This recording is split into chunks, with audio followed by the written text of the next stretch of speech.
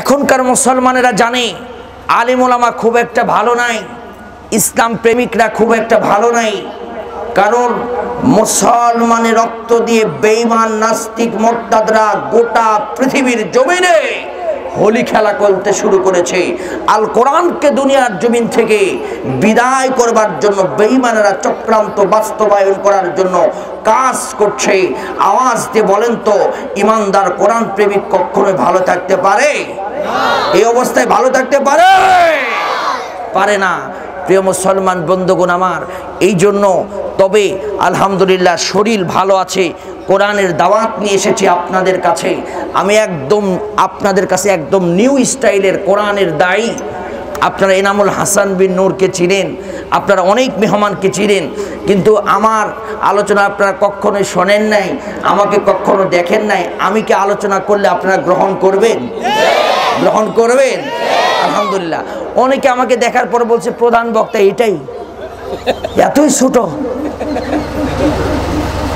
আমি বলতে চাই এখন আর চেহারা সাইজ আর ড্রেস দেখার টাইম নাই, এখন দেখার টাইম বক্তা কোরআন হাদিস থেকে কথা বলতে পারে কেমন, দেখার বড় বিষয়। আওয়াজ দিয়ে বলেন ঠিক কিনা? বক্তা হক কথা বলতে পারে কেমন, দেখার বড় বিষয়। প্রিয় মুসলমান বন্ধুগণ আমার, এই জন্য আমি বলতে চাই প্রত্যেক নতুন জিনিসের একটা স্বাদ অন্যরকম হয়। কুল্লু লাজিজুন জাদিদুন, প্রত্যেক নতুনের স্বাদ অন্যরকম। আমি আপনাদের কাছে নতুন হয়ে উপস্থাপন হয়েছি কোরআন কারীমের দাওয়াত নিয়ে। তবে বলতে চাই দেশের অবস্থা করুন, বক্তার দরকার তরুণ। আওয়াজ দিয়ে বলেন ঠিক কিনা? প্রিয় মুসলমান, এই জন্য এসেছি, মায়ের মাথায় হাত দিয়ে শপথ করে এসেছি, মা দরকার হলে রক্ত দিব, দরকার হলে জীবন দিব, দরকার হলে শহীদ হয়ে যাব, তারপরে বেঈমানের কাছে কোরআন কারীমের একটি আয়াত গোপন করব না। কোরআনের সঠিক কথাগুলো মুসলমানদের সামনে উপস্থাপন করব। আপনারা কি শুনতে রাজি আছেন? শুনতে রাজি আছেন?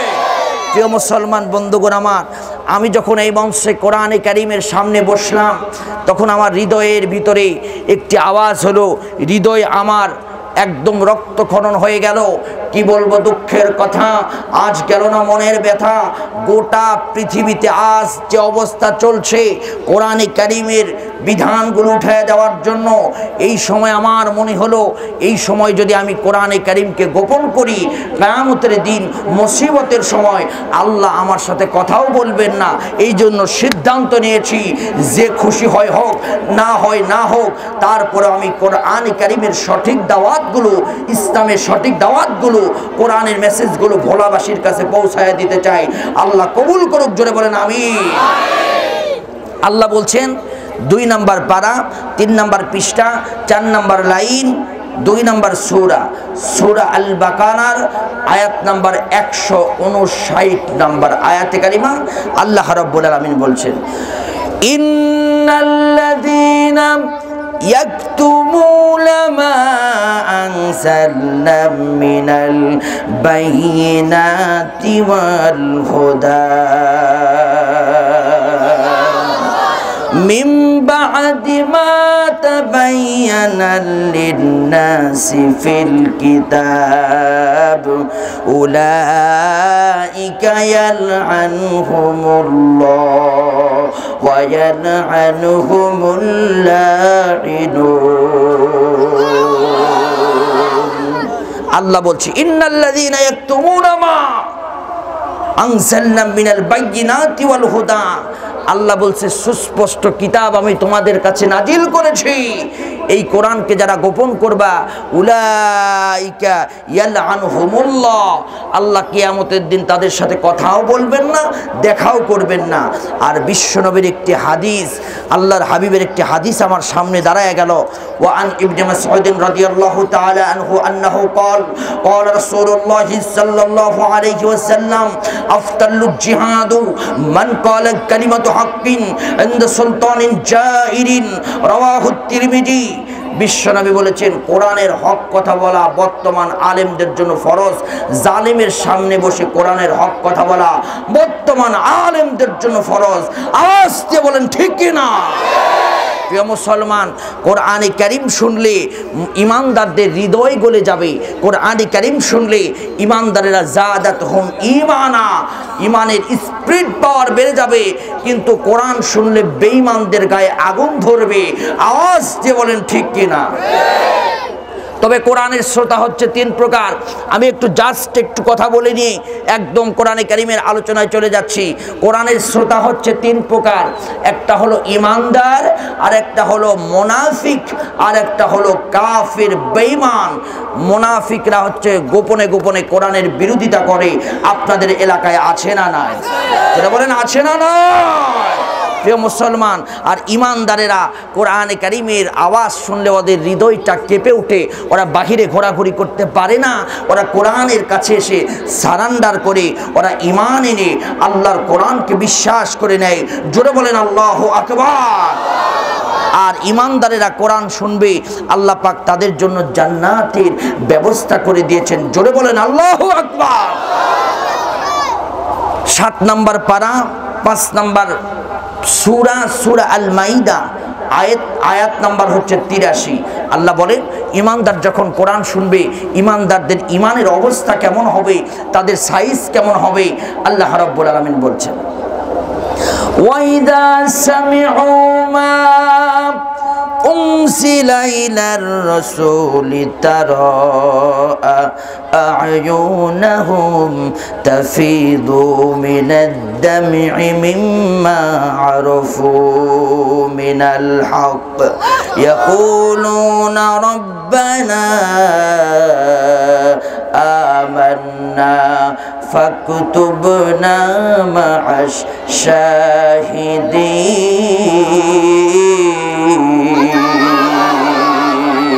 হয়নি ভাই?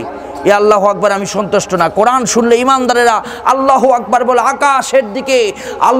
আকাশের দিকে শাহাদত আঙ্গুলি তুলে আল্লাহকে সাক্ষ্য দিয়ে বলবে, আল্লাহ তোমার কোরআন বিশ্বাস করে নিয়েছি। দেখি আল্লাহু আকবার, চিৎকার দিয়ে আল্লাহু আকবার। আমার প্রিয় মুসলমান বন্ধুগণ, আমার খুবই মনোযোগ দিয়ে শুনুন। আল্লাহ রাব্বুল আলামিন বলেন যারা কোরআন শুনবে, 1 নম্বর হলো ইমানদার। কোরআন শুনে তারা চোখ দিয়ে পানি ঝরায়া দিবে আর বলবে রব্বানা আমান্না ফাকতুবনা মা'আশ শাহিদিন। আল্লাহ তোমার কোরআনের শ্রোতাদের সাথে আমার জীবনটাও কবুল করে না। 2 নম্বর হচ্ছে মুনাফিক। বাংলাদেশেও মুনাফিক আছে।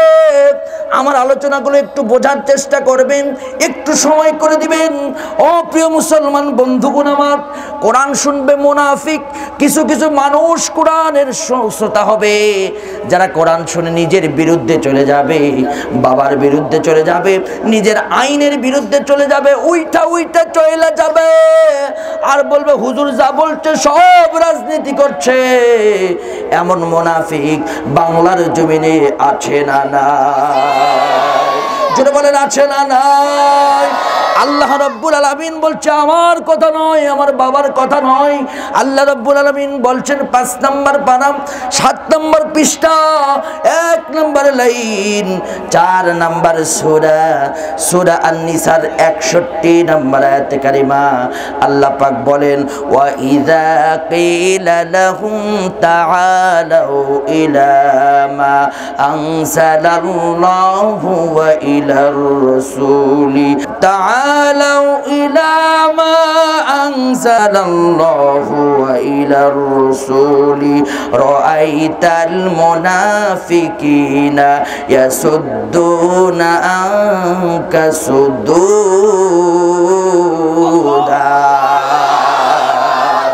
আল্লাহ বলছে মুনাফিক যারা, ওরা কোরআন শোনার সাথে সাথে ওদের শরীরের ভিতরে আগুন ধরবে। ওরা কোরআন শোনার সাথে সাথে ওরা কোরআনের বিধান মেনে নিতে পারবে না, ওরা মাহফিল থেকে উঠে চলে যাবে। আল্লাহ বলেন ওই মুনাফিকদেরকে চুলকানি ধরবে শরীরের ভিতরে। আল্লাহ বলেন ওই মুনাফিকদেরকে সাইজ করতে হলে মুসার লাঠি লাগবে।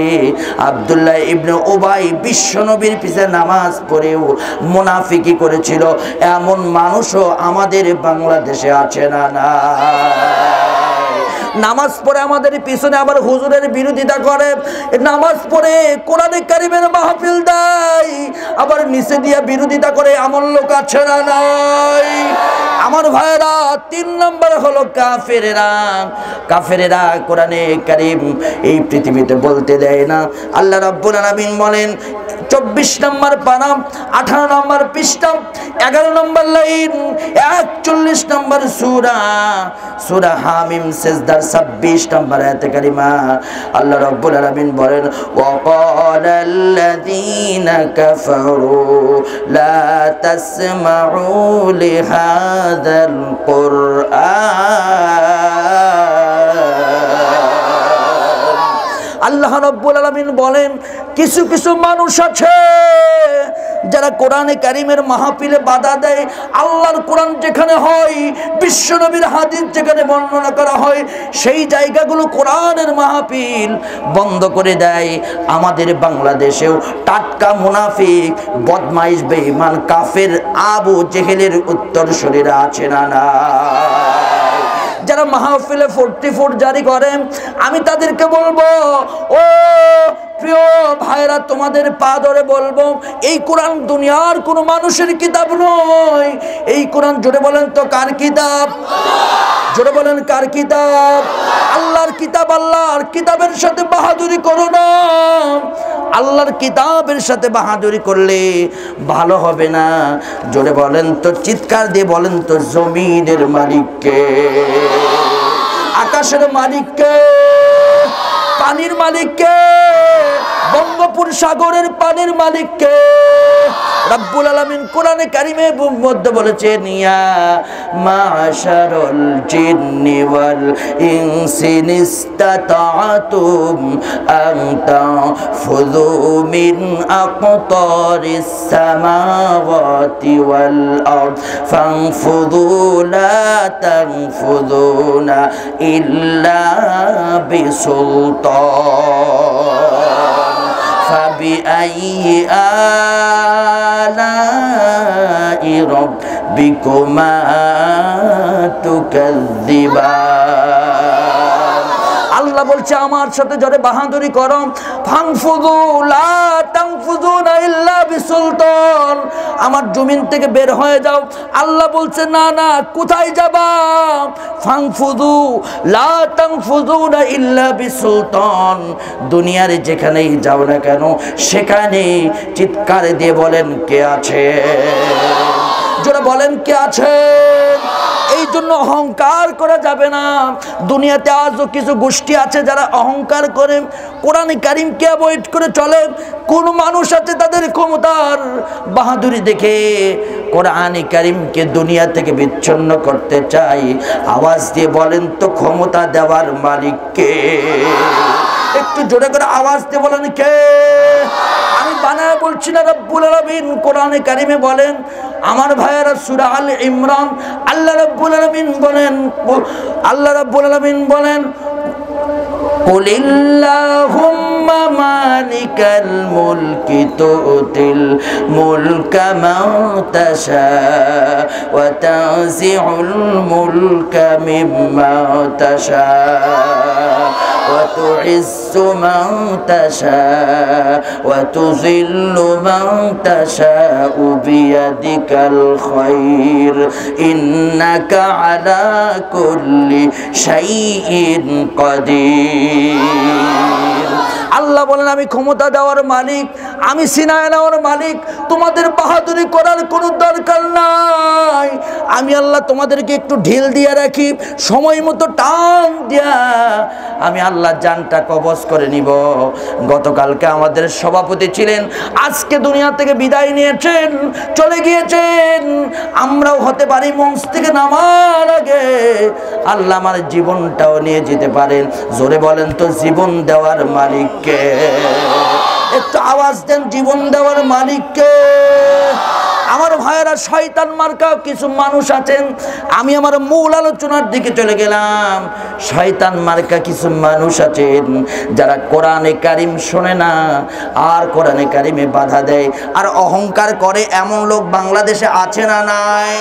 অহংকার করে বুকটা ফুলে চলে, আলেমদেরকে কিচ্ছুই মনে করে না, কোরআনে কারিমের মাহফিলে বসে না, নিজেকে পণ্ডিত মনে করে। আমার ভাইরা এমন অহংকার, এমন অহংকারী যারা, আমি বলবো শয়তানের খালাতো ভাই তারা। কারণ শয়তান অহংকার করেছিল, শয়তান অহংকার করে আল্লাহকে বলেছিল, আল্লাহ রব্বুল আলামিন আমি তোমাকে বলে দিলাম। আল্লাহ বললেন আদমকে সিজদা কর, শয়তান বললেন না না, শয়তান বললেন না, আদম হলাম মাটির তৈরি আর আমি হলাম নূরের তৈরি, আমি হলাম আগুনের তৈরি, আমি কেমন করে শয়তান বলল আমি কেমন করে আদমকে সিজদা করব। আল্লাহ পাক বলেন আমি তোকে অর্ডার করেছি, তোকে সিজদা করতেই হবে। আল্লাহকে বলেন আল্লাহ তোমার সব অর্ডার মানতে পারি, কিন্তু এই অর্ডার মানব না। আল্লাহ রাব্বুল আলামিন সেই কথাগুলো কোরআনে কারিমে বেঈমানদের জন্য রেখে দিয়েছেন। শয়তান আল্লাহর একটা বিধান লঙ্ঘন করেছিল, শয়তানকে আল্লাহ রাব্বুল আলামিন অভিশপ্ত করে দিয়েছেন। আজ আমরা বাংলার জমিনে এই তাফসীর মাহফিল শিক্ষণে কিছু বলতে চাই। এই তাফসীর মাহফিল থেকে আজ আমরা আল্লাহর হাজার হাজার বিধান লঙ্ঘন করছি, কিন্তু আল্লাহ আমাদেরকে অভিশপ্ত করেন না। একটাই কারণ, বিশ্বনবী মুহাম্মদুর রাসূলুল্লাহ সাল্লাল্লাহু আলাইহি ওয়াসাল্লামের বিনিময়ে আল্লাহ রাব্বুল আলামিন তাওবার ব্যবস্থা করে দিয়েছেন। আল্লাহ পাক বলেন ইয়া আইয়ুহাল্লাযীনা আমানু তুবু ইলাল্লাহি তাওবাতান নাসুহা।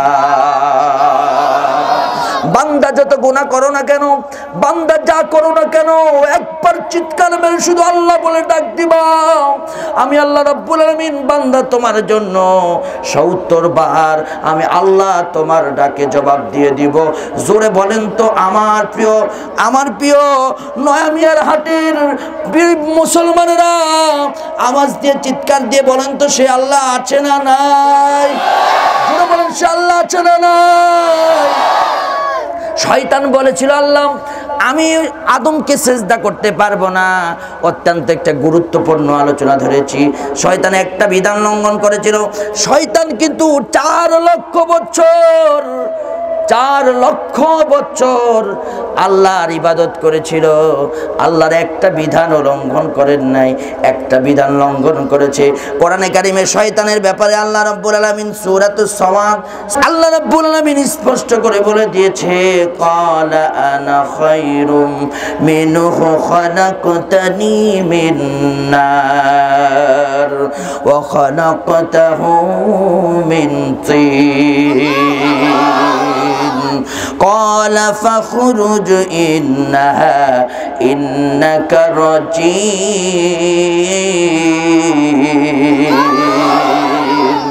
আল্লাহ বলেন শয়তান তুই আদমকে সিজদা কর। বলল না আমি সিজদা করব না, কারণ আমি আগুন মাটির চাইতে উত্তম। আল্লাহ বললেন ক্বালা ফাখরুজ ইন্নাকা রাজিম, তুই বিচ্ছিন্ন হয়ে গেলে, তুই অভিশপ্ত হয়ে গেলে। আল্লাহ রাব্বুল আলামিনকে ডাক দিয়ে বললেন আমি শিক্ষা বের করে দিব আলোচনা থেকে। আল্লাহ রাব্বুল আলামিনকে ডাক দিয়ে বললেন আল্লাহ তুমি যে আমাকে অভিশপ্ত করে দিলাম, আমাকে দুনিয়া থেকে বিদায় করে দিলা, তোমার হুকুম একটা না মানার কারণে তুমি আমাকে বের করে দিলা। আমি যে ৪ লক্ষ বছর ইবাদত করেছিলাম, এই ইবাদতের ফলাফল তুমি কি দিবা? আল্লাহ বলেন শয়তান তুই কি চাস? শয়তান আল্লাহর কাছে বলেছিলেন আল্লাহ ৪ লক্ষ বছর ইবাদতের বিনিময়ে আমি ৩টা জিনিস চাই।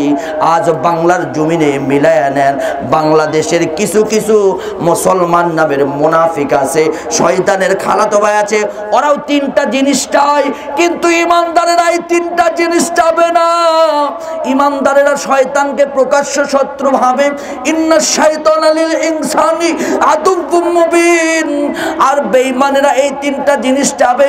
তার মধ্যে 1 নম্বর কোরআনে কারিমে 8 নম্বর পারা 11 নম্বর পৃষ্ঠা 2 নম্বর লাইন, আমার ভাইরা 7 নম্বর সূরা সূরাতুল আরাফের 13 নম্বর আয়াতে কারিমা আল্লাহ রাব্বুল আলামিন বলেন, ক্বালা ফাহাবিতু মিনহা ফামা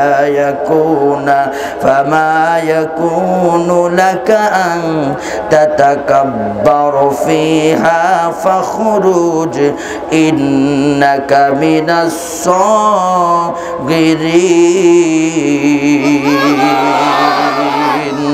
আল্লাহর কাছে শয়তান ডাক দিলেন, আল্লাহ বলেন তাতাকাব্বার, তুই আমার কাছে অহংকার করেছিলি, আমি তোকে অভিশপ্ত করে দিয়েছিলাম।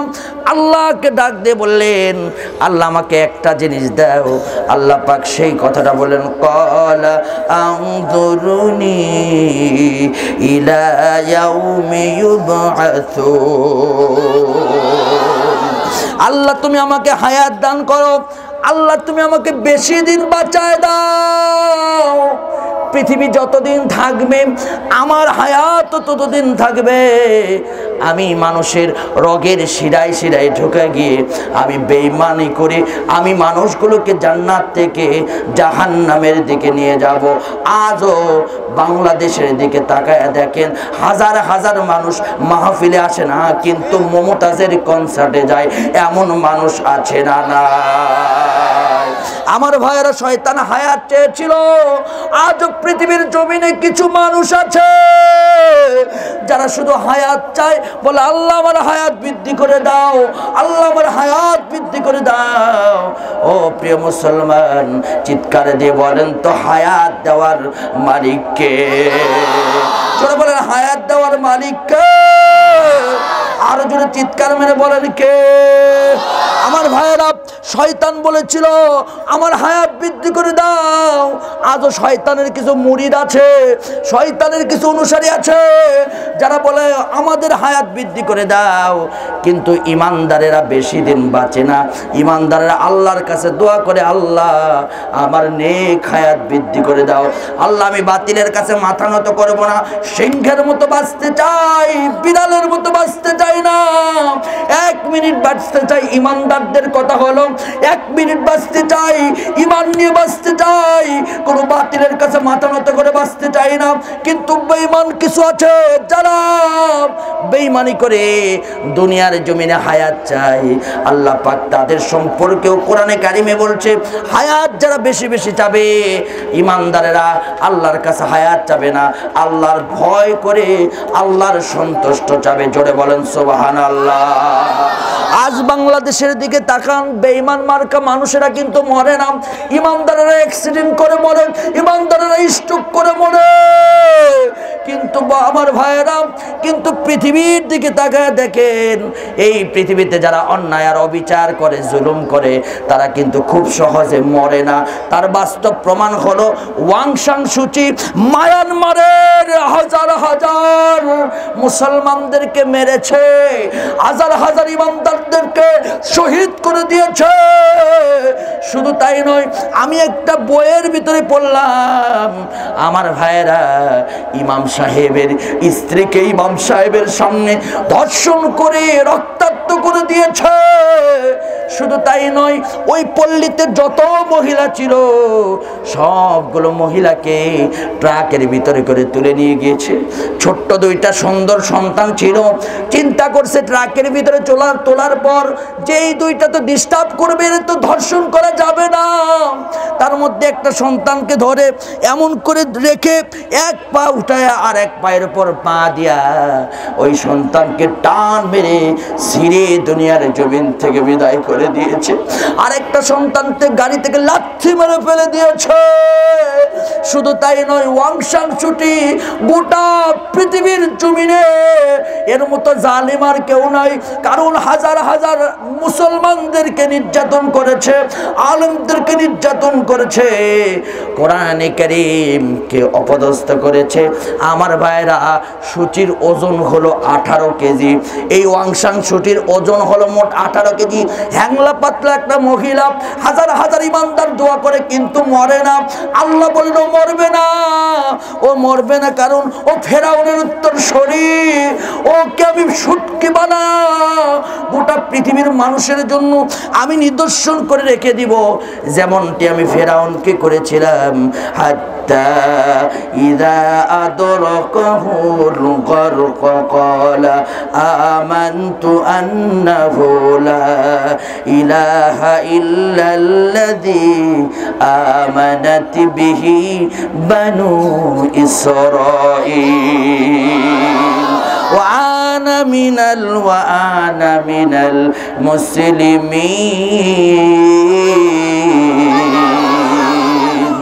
আমার প্রিয় মুসলমান বন্ধুগণ, আমার আল্লাহ বলেছিল ফেরাউন মৃত্যুর আগে আমার কাছে ঈমান এনেছিল। আমি বলেছিলাম না না, আমি তোকে শুটকি বানায়া গোটা পৃথিবীর জালেমদেরকে জানায়া দিব। যারা জালেমরা মুসলমানদের উপর নির্যাতন করবা, ইসলামের উপর নির্যাতন করবা, কোরআনে কারিমের উপর নির্যাতন করবা, তাদেরকে আমি এমন করে শুটকি বানায়া গোটা পৃথিবীর মানুষকে দেখায় দিব। আল্লাহর মার দুনিয়ার বার আওয়াজ দিয়ে বলেন সে আল্লাহ আছে না নাই? জোরে বলেন সে আল্লাহ আছে না নাই? আমার প্রিয় মুসলমান বন্ধুগণ, আল্লাহ বলেন বুশ মার্কা মানুষ যারা হবে, ওয়াংশাং সূচির উত্তরসারী যারা হবে, আমার ভাইয়েরা, তাদের হায়াত আল্লাহ বৃদ্ধি করে দিবেন।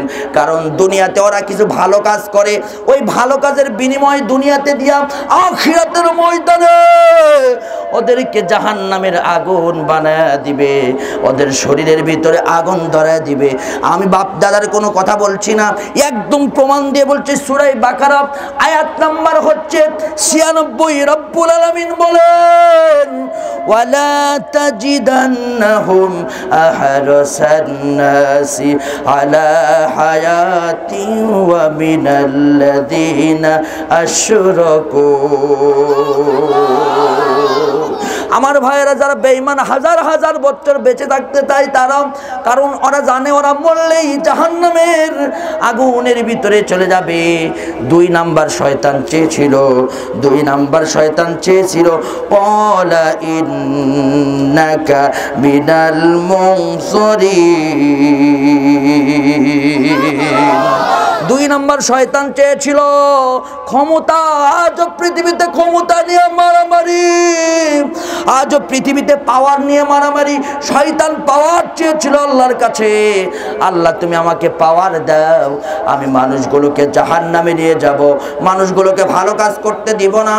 আজও ক্ষমতা নিয়ে মারামারি। আমার মা বোনদের রক্তের বিনিময়ে এই বাংলাদেশ স্বাধীন হলো, হাজার হাজার ভাইদের রক্তের বিনিময়ে বাংলার জমিন স্বাধীন হলো। সেই বাংলাদেশে আজ ক্ষমতা নিয়ে শুধু বাংলাদেশ নয়, গোটা পৃথিবী তিনি বেঈমানরা ক্ষমতা নিয়ে টানাটানি করে। এমন বেঈমান আছে না না? একটু প্রমাণদের হাত তুলে আছে না না? মুসলমান বন্ধুগণ আমার, ক্ষমতার বাহাদুরি এই পৃথিবীতে কি বলবো, দুঃখের কথা আজ গেল না, মনের ব্যথা। আমার মাঝে মাঝে মনে হয় চিৎকার মেরে কাঁদি, কিন্তু আমার কান্নাকাটি কেউ শুনবে না। এই জাতির মানুষরা এমন কপাল পোড়া হইল, এই গোটা পৃথিবীতে আজ এত নির্যাতন, ক্ষমতার দাপট কইরা আজ পৃথিবীতে মুসলমানদের কোরআনে কারিমের বিরুদ্ধে কথা বলে এমন ক্ষমতাবান লোক আছে না না?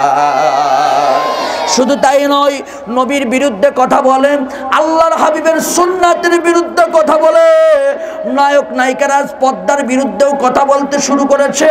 আমার ভাইয়েরা, কি বলবো, আজ পৃথিবীতে ক্ষমতায় গিয়ে শুধু নির্যাতন আর নির্যাতন, মানুষকে কচুকাটা করে দিচ্ছে, মানুষগুলোকে জবাই করে দিচ্ছে। আমার ভাইয়েরা, পশুর একটু হৃদয়ে মায়া আছে। আমি কয়েকদিন আগে আমার একজন ভাই আমাকে দেখালেন, বলছে হুজুর দেখেন এই চ্যানেলের ভিতরে এই প্রাণীগুলোকে কেমন করে মানুষ কেমন করে এক প্রাণী আর এক প্রাণীর ভিতর মায়া লাগায়। বলছে হুজুর এই হলো হরিণের বাচ্চা, কিন্তু হঠাৎ করে সিংহের চোখের সামনে পড়ে গিয়েছেন ছোট্ট একটা বাচ্চা। ওই ছোট্ট বাচ্চাকে সিংহ খায়নি, সুন্দর করে নিয়ে গিয়া ওই অন্য এক স্থানে রেখে এসেছে। কিন্তু আমাদের বাংলাদেশের দিকে তাকান, সিংহ একটা হিংস্র প্রাণী। এই হিংস্র প্রাণী ছোট্ট বাচ্চা হওয়ার কারণে কিন্তু খায়নি। কিন্তু বাংলাদেশের দিকে তাকান, গোটা পৃথিবীর দিকে তাকান, আজ মুসলমানের 3 বছরের বাচ্চাকে ধর্ষণ করতে পর্যন্ত বেঈমানেরা দ্বিধাবোধ করে না। শুধু তাই নয়, যৌনাঙ্গ ছোট হওয়ার কারণে ব্লেড দিয়ে কেটে বড় কইরা সেই মেয়েকে ধর্ষণ করা হয়। আমার ভাইরা আজ পৃথিবী কোথায়? আমার ভোলার মুসলমান আপনারা একটু জেগে ওঠেন, আমার ভাইরা স্টোনেট হয়ে যাবেন। আমি আপনাদেরকে কিছু শোনাইতে চাই। প্রিয় মুসলমান, আজ চেচনিয়ার মুসলমান মার খায়, আজ বসনিয়ার মুসলমান মার খায়, আজ আফগানিস্তানের মুসলমান মার খায়, বাংলাদেশের হাজার হাজার আলেম মার খায়। শুধু তাই নয়, গোটা পৃথিবীতে মুসলমানদের উপর নির্যাতন। কিন্তু এই মুসলমানেরা একদিন ক্ষমতায় ছিল, শাহজালালের তাকবীরের আওয়াজে বেঈমান আমার ভাইরা গৌর গোবিন্দ পালাইতে বাধ্য হয়েছিল। কিন্তু সেই তাকবীর আমরা আজ দিতে পারি না, যার কারণে মুসলমানদের উপর নির্যাতন। কি বলবো দুঃখের কথা, গোটা পৃথিবীর মুসলমানদের দেশের ভিতরে আমার ভাইরা আপনারা কি রাগ করছেন? আপনাদের কি কষ্ট হচ্ছে? আমি আপনাদেরকে স্পষ্ট করে কিছু আলোচনা শোনাইতে চাই। মুসলমানেরা ইরাক হলো গোটা পৃথিবীর মুসলমানদের গোলাপ ফুল। আল্লাহু আকবার বলে। মুসলমানেরা ইরাক কেমন ভাবে ফলো করে, আর ইরাকের মানুষদের ঈমান এত শক্ত, আমাদের বাংলাদেশের মতো নয়। ভাইরা আমার একটু লক্ষ্য করে শুনুন, জীবনে বহুত আলোচনা শুনেছেন। আজকে আমি মাকসুদ আল আজমি আপনাদের কাছে কিছু উপহার দিতে চাই। ইরাকের বুকে একটি কারাগার আছে, তার নাম হলো আবু গারিব কারাগার। আল্লাহু আকবার। এই আবু গারিব কারাগার গোটা পৃথিবীর সবচেয়ে বড় কারাগার। এই বড় কারাগারের ভিতরে আমার ভাইরা প্রায় 1.5 লক্ষ আলিমদেরকে বেঈমানেরা বন্দী করে রেখেছে। শুধুমাত্র একটাই কথা, সেটা হলো ওয়ামা নাকামু মিনহুম ইল্লা আইয়ুমিনু বিল্লাহিল আজিজিল হামিদ। ঈমান আনার কারণে বেঈমানেরা নির্যাতন করে।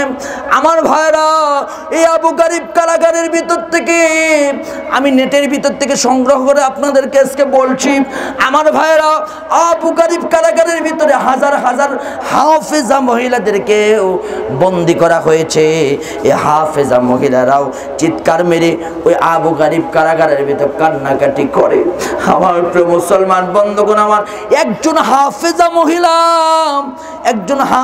মহিলা সে একটি রক্তে মাখা চিঠি, নিজের শরীর থেকে রক্ত বের করে চিঠি লিখেছে।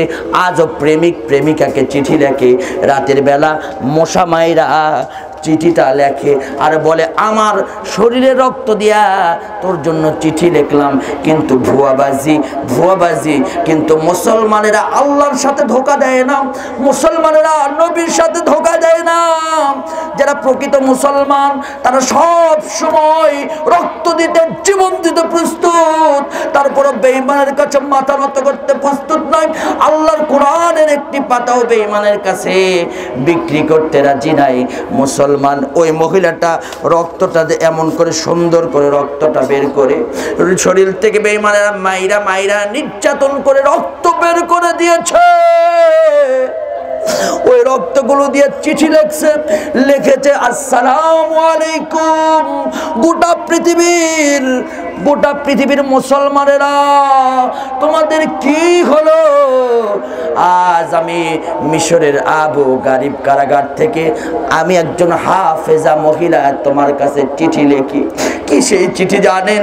চিঠির প্রথমে একটি আয়াত কারিমা দিয়ে শুরু করেছেন, মুসলমান তোমাদের কি হলো? সূরা নিসার ৭৫ নম্বর আয়াতে কারিমা কি সুন্দর করে লিখেছেন নিজের রক্ত দিয়ে, ওয়ামা লাকুম লা তুকাতিলুনা ফি সাবিলিল্লাহি ওয়াল মুস্তাদআফিনা মিনার রিজালি ওয়ান নিসাই ওয়াল বিলদান الذين يقولون ربنا أخرجنا من هذه القرية الظالم أهلها واجعل لنا من لدنك وليا واجعل لنا من لدنك نصيرا। ডাক দিয়ে বলছে কি হলো তোমাদের? জিহাদের ময়দানে তোমরা বের হচ্ছ না কেন? আল্লাহর কোরআন যে তোমাদেরকে বলেছে জিহাদের ময়দানে বের হতে, জিহাদ তোমাদের উপর ফরজ হয়েছে, কেন তোমরা বের হও না জিহাদের ময়দানে? আমার করুণ কাহিনীর কথা তুমি একটু শোনো। কারাগারের ভিতরে আমি একজন হাফেজা মহিলা, কোরআনের কারণে বন্দী, আর কারারক্ষীরা আমার প্রতি নির্যাতন করে, আমাকে পালাক্রমে ধর্ষণ করে। একজন মানুষ ধর্ষণ করে চলে যাওয়ার পর আর একজন ধর্ষণ করে, আরেকজন যখন চলে যায় আরেকজন ধর্ষণ করে, আমার যৌনাঙ্গ দিয়ে রক্ত ফিরকি দিয়ে বের হয়। আমি কারারক্ষী ভাইদেরকে ডেকে ডেকে বলি, ও কারারক্ষী ভাইয়েরা আমাকে একটু হেফাজত করো। কারারক্ষী ভাইয়েরা বলে হেফাজত করার সময় নাই, তুই মুসলমান, মুসলমান ইমান ছেড়ে দে, তোর সমস্ত নিরাপত্তা আমরা দিব। চিৎকার দিয়ে বলে না না, আমি ইমান ছাড়তে পারি না, আমি আমার জীবনটা আল্লাহর জন্য দিয়ে দিয়েছি। কারণ সুমাইয়াকেও এমন করে ধর্ষণ করে নির্যাতন করে দুনিয়ার জমিন থেকে বিদায় করেছে, আমিও যদি ধর্ষণ করতে করতে আমাকেও যদি বিদায় করো, আল্লাহর কাছে বলবো আল্লাহ আমি তোমার সুমাইয়ার উত্তরসূরি, আল্লাহু আকবার, আমি তোমার সুমাইয়ার উত্তরসূরি, আল্লাহ আমাকে তুমি কবুল করে নাও। মহিলা বলে এখানে শেষ নয় রে মুসলমান, রক্ত তোমাদের টকবক হয়ে যাবে। মুসলমানদের উপর কেমন নির্যাতন, বললো আমার রক্ত পিনকি দিয়ে বেরোয়। আমি বলি আমাকে একটু কাপড় দাও, আমাকে একটু টিস্যু দাও, রক্তগুলো মুছে নেই। কিন্তু বেবারের আমাকে টিস্যু দেয় না, রক্তও দেয় না। একজন কারারক্ষী আমার সামনে কোরআনে কারিমটা ধরে বলে, এই কোরআন হলো তোর কিতাব আর এটাই তোর টিস্যু। আমার ভাইয়েরা, আমার প্রিয় বন্ধুগণ, টান মায়েরা কোরআনে কারিমের একটা পৃষ্ঠা খুলে টান মেরে ছিঁড়ে ওই যৌনাঙ্গের ভিতরে ঢুইকা দেয়। আর চিৎকার দিয়ে মুসলমান মহিলা চিৎকার দিয়ে বলে আল্লাহ, আপনারা একটু ডাক দেন তো আল্লাহ। আর জোরে চিৎকার দিয়ে বলেন আল্লাহ, আর জোরে চিৎকার দিয়ে বলেন আল্লাহ। মুসলমান মহিলা চিৎকার দিয়ে বলে আল্লাহ। ওরা ক্ষমতার পাওয়ারে ওরা আমাকে এমন করে মারে, আমার কোরআনে কারিম আমার যৌনাঙ্গের ভিতরে ঢুকিয়ে দেয়। আল্লাহ তুমি কি বিচার করবে না? মুসলমানদের কাছে চিঠি লিখে বলে শোনো আরো কি নির্যাতন আমার কাছে করে শোনো। আমার ভাইয়েরা বলে 3 দিন পর্যন্ত আমাকে রুটিও পর্যন্ত দেয় না, খাবারও পর্যন্ত দেয় না। আমি চিৎকার মেরে কান্নাকাটি করি আর বলি খাবার দাও না কেন? আমি যে ক্ষুধার জ্বালায় মরে যাই। ওরা শক্ত একটি রুটি শক্ত রুটি নিয়েছে আমার সামনে ফেলে দেয়, আমি রুটিটা টান দিয়ে নিয়ে ক্ষুধার যন্ত্রণায় খাইতে শুরু করে দেই। আর ওই আমার ভাইয়েরা রুটিটা গলার ভিতরে বেজে যায়। বেজে যাওয়ার কারণে আমি চিৎকার মেরে বলে পানি পানি পানি পানি, আমাকে একটু পানি দাও। বেঈমানরা আমাকে পানি দেয় না, আমার সামনে পেশাব করে বোতলে করে নিয়ে এসে আমার মুখটা টান মাইরা ধইরা এবং করে ঢুকায় দিয়ে বলে পানি তোর জীবনের নসিব হবে না। আমার ভাইয়েরা, আমার মুখের ভিতরে পেশাব ঢুকায় দেয়। আমি তখন চিৎকার মেরে বলি, নবীর ওয়ারিস হাসান আর হোসাইন, আমার ভাইয়েরা হাসান আর হোসাইনের সন্তান, আমার ভাইয়েরা আলী আসগর পানির জন্য মৃত্যুবরণ করেছে। আজকেও যদি আমি এই কারাগারের ভিতরে পানির জন্য মৃত্যুবরণ করি, আজকে আমি হোসাইনের ছেলে আলী আসগরের সাথে আল্লাহর কিয়ামতের ময়দানে উঠে যাব। জোরে জোরে বলেন আল্লাহু আকবার। আমার ভাইরা, বেঈমানেরা আরো নির্যাতন করে ক্ষমতার কারণে। আমার প্রিয় মুসলমান, হাত তুলে একবার ভোলার মুসলমান হাত তুলে বলেন তো ক্ষমতা দিয়েছেন কে? যেটা বলেন ক্ষমতা দিয়েছেন কে? বাহাদুরি করে লাভ নাই। ফেরাউনকে আল্লাহ মারছে, নমরুদকেও মারছে, হামানকেও মারছে, সাজ্জাদকেও মারছে। তোমরা যারা ক্ষমতার বাহাদুরি দেখাও, মুসলমানদেরকে নির্যাতন করবা, তোমাদেরকে আল্লাহ সময়ের ব্যবধানে সাইজ করে শুটকি বানায় রেখে দিবে। সে আল্লাহ আছেন না নাই? শুনে বলেন, সে আল্লাহ আছেন না নাই? আমার প্রিয় মুসলমান, হতাশ হওয়ার কোনো কারণ নাই, টেনশনের কোনো কারণ নাই। চিৎকারে মেয়ে বলেন তো মুসলমানদের কে আছে? যেটা বলেন কে আছেন? ওয়ালা তাহিনু ওয়ালা তাহজানু ওয়া আনতুমুল আ'লাউনা ইন কুনতুম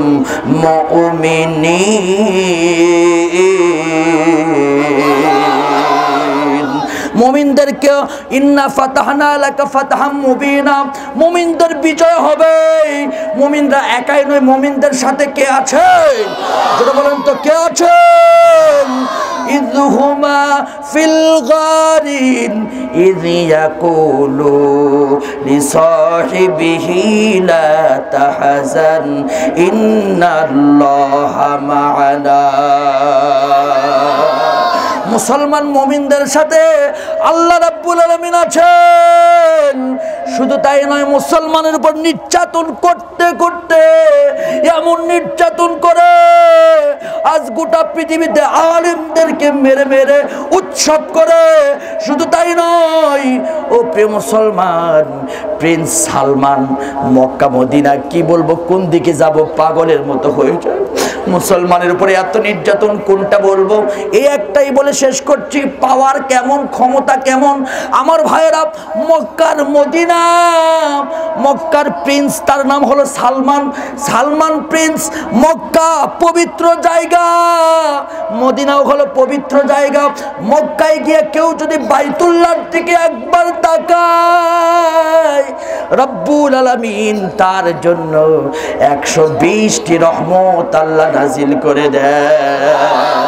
কোরআন কারিমে সেই কথাটা আল্লাহ রাব্বুল আলামিন বলেছেন, ইন্না আউওয়ালা বাইতিন উদিয়া লিন-নাসি লাল্লাযী বিবাক্কাতা মুবারাকাও ওয়া হুদাও ওয়া রাহমাতাও ওয়া বুশরা লিল মুসলিমিন। শুধু তাই নয়, ইন্না আউওয়ালা বাইতান, এটাও পুরাতন ঘর। মুসলমান, আপনাদের কি কষ্ট হচ্ছে? আমি টক মিষ্টি ঝাল দিয়ে আলোচনা করব, তবে শয়তানের কর্মসূচির কথা আমি আপনাদেরকে বলতে চাই।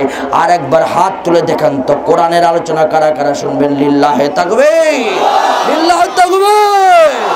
আমার প্রিয় মুসলমান বন্ধুগণ, আমার ওই মক্কার জমিনে কত পবিত্র মক্কা, কত পবিত্র মদিনা, যে মক্কায় আমার বিশ্ব নবী জন্মগ্রহণ করেছেন, যে মক্কার নিচে দিয়ে আল্লাহ পাক স্বর্ণের খনি রেখেছেন, সেই মক্কায় মক্কার প্রিন্স, বদমাইশ, দালাল, নাস্তিক, মোরতাদ, আমার ভাইয়েরা, আমার প্রিয় বন্ধুগণ, ইহুদিদের দালাল ওই মক্কার বুকে অশ্লীল বেহাপনা সিনেমা হল তৈরি করেছে, মদের বার দিয়েছে, মদের বৈধতা দিয়েছে। আল্লাহ পাক বলেছেন, ইন্নামাল খামরু ওয়াল মাইসিরু ওয়াল আনসাব।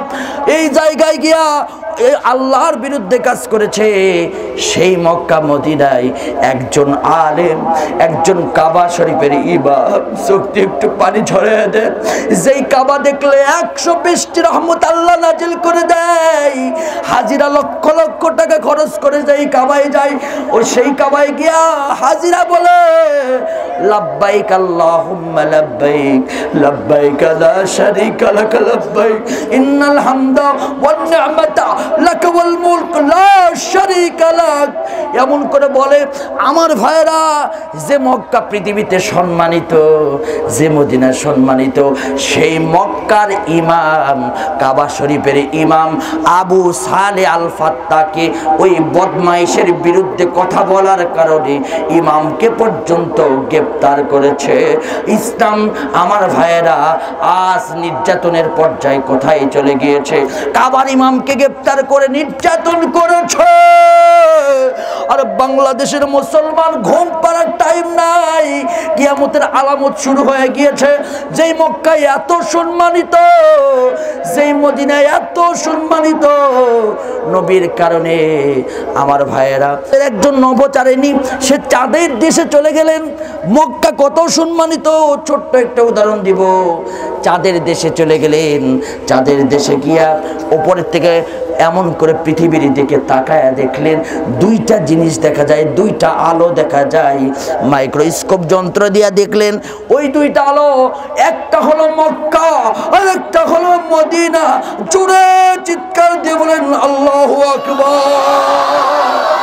আরেকটা ধ্বনি শোনা যায়, কোন পৃথিবীর কোনো আওয়াজ শোনা যায় না, একটা আওয়াজ শোনা যায়, সেটা হলো মক্কার আজান আর মদিনার আজান। উনি তাকায় দেখে মক্কার কাবা দেখা যায়, আর 2 নাম্বার হলো মদিনার সবুজ গম্বুজ।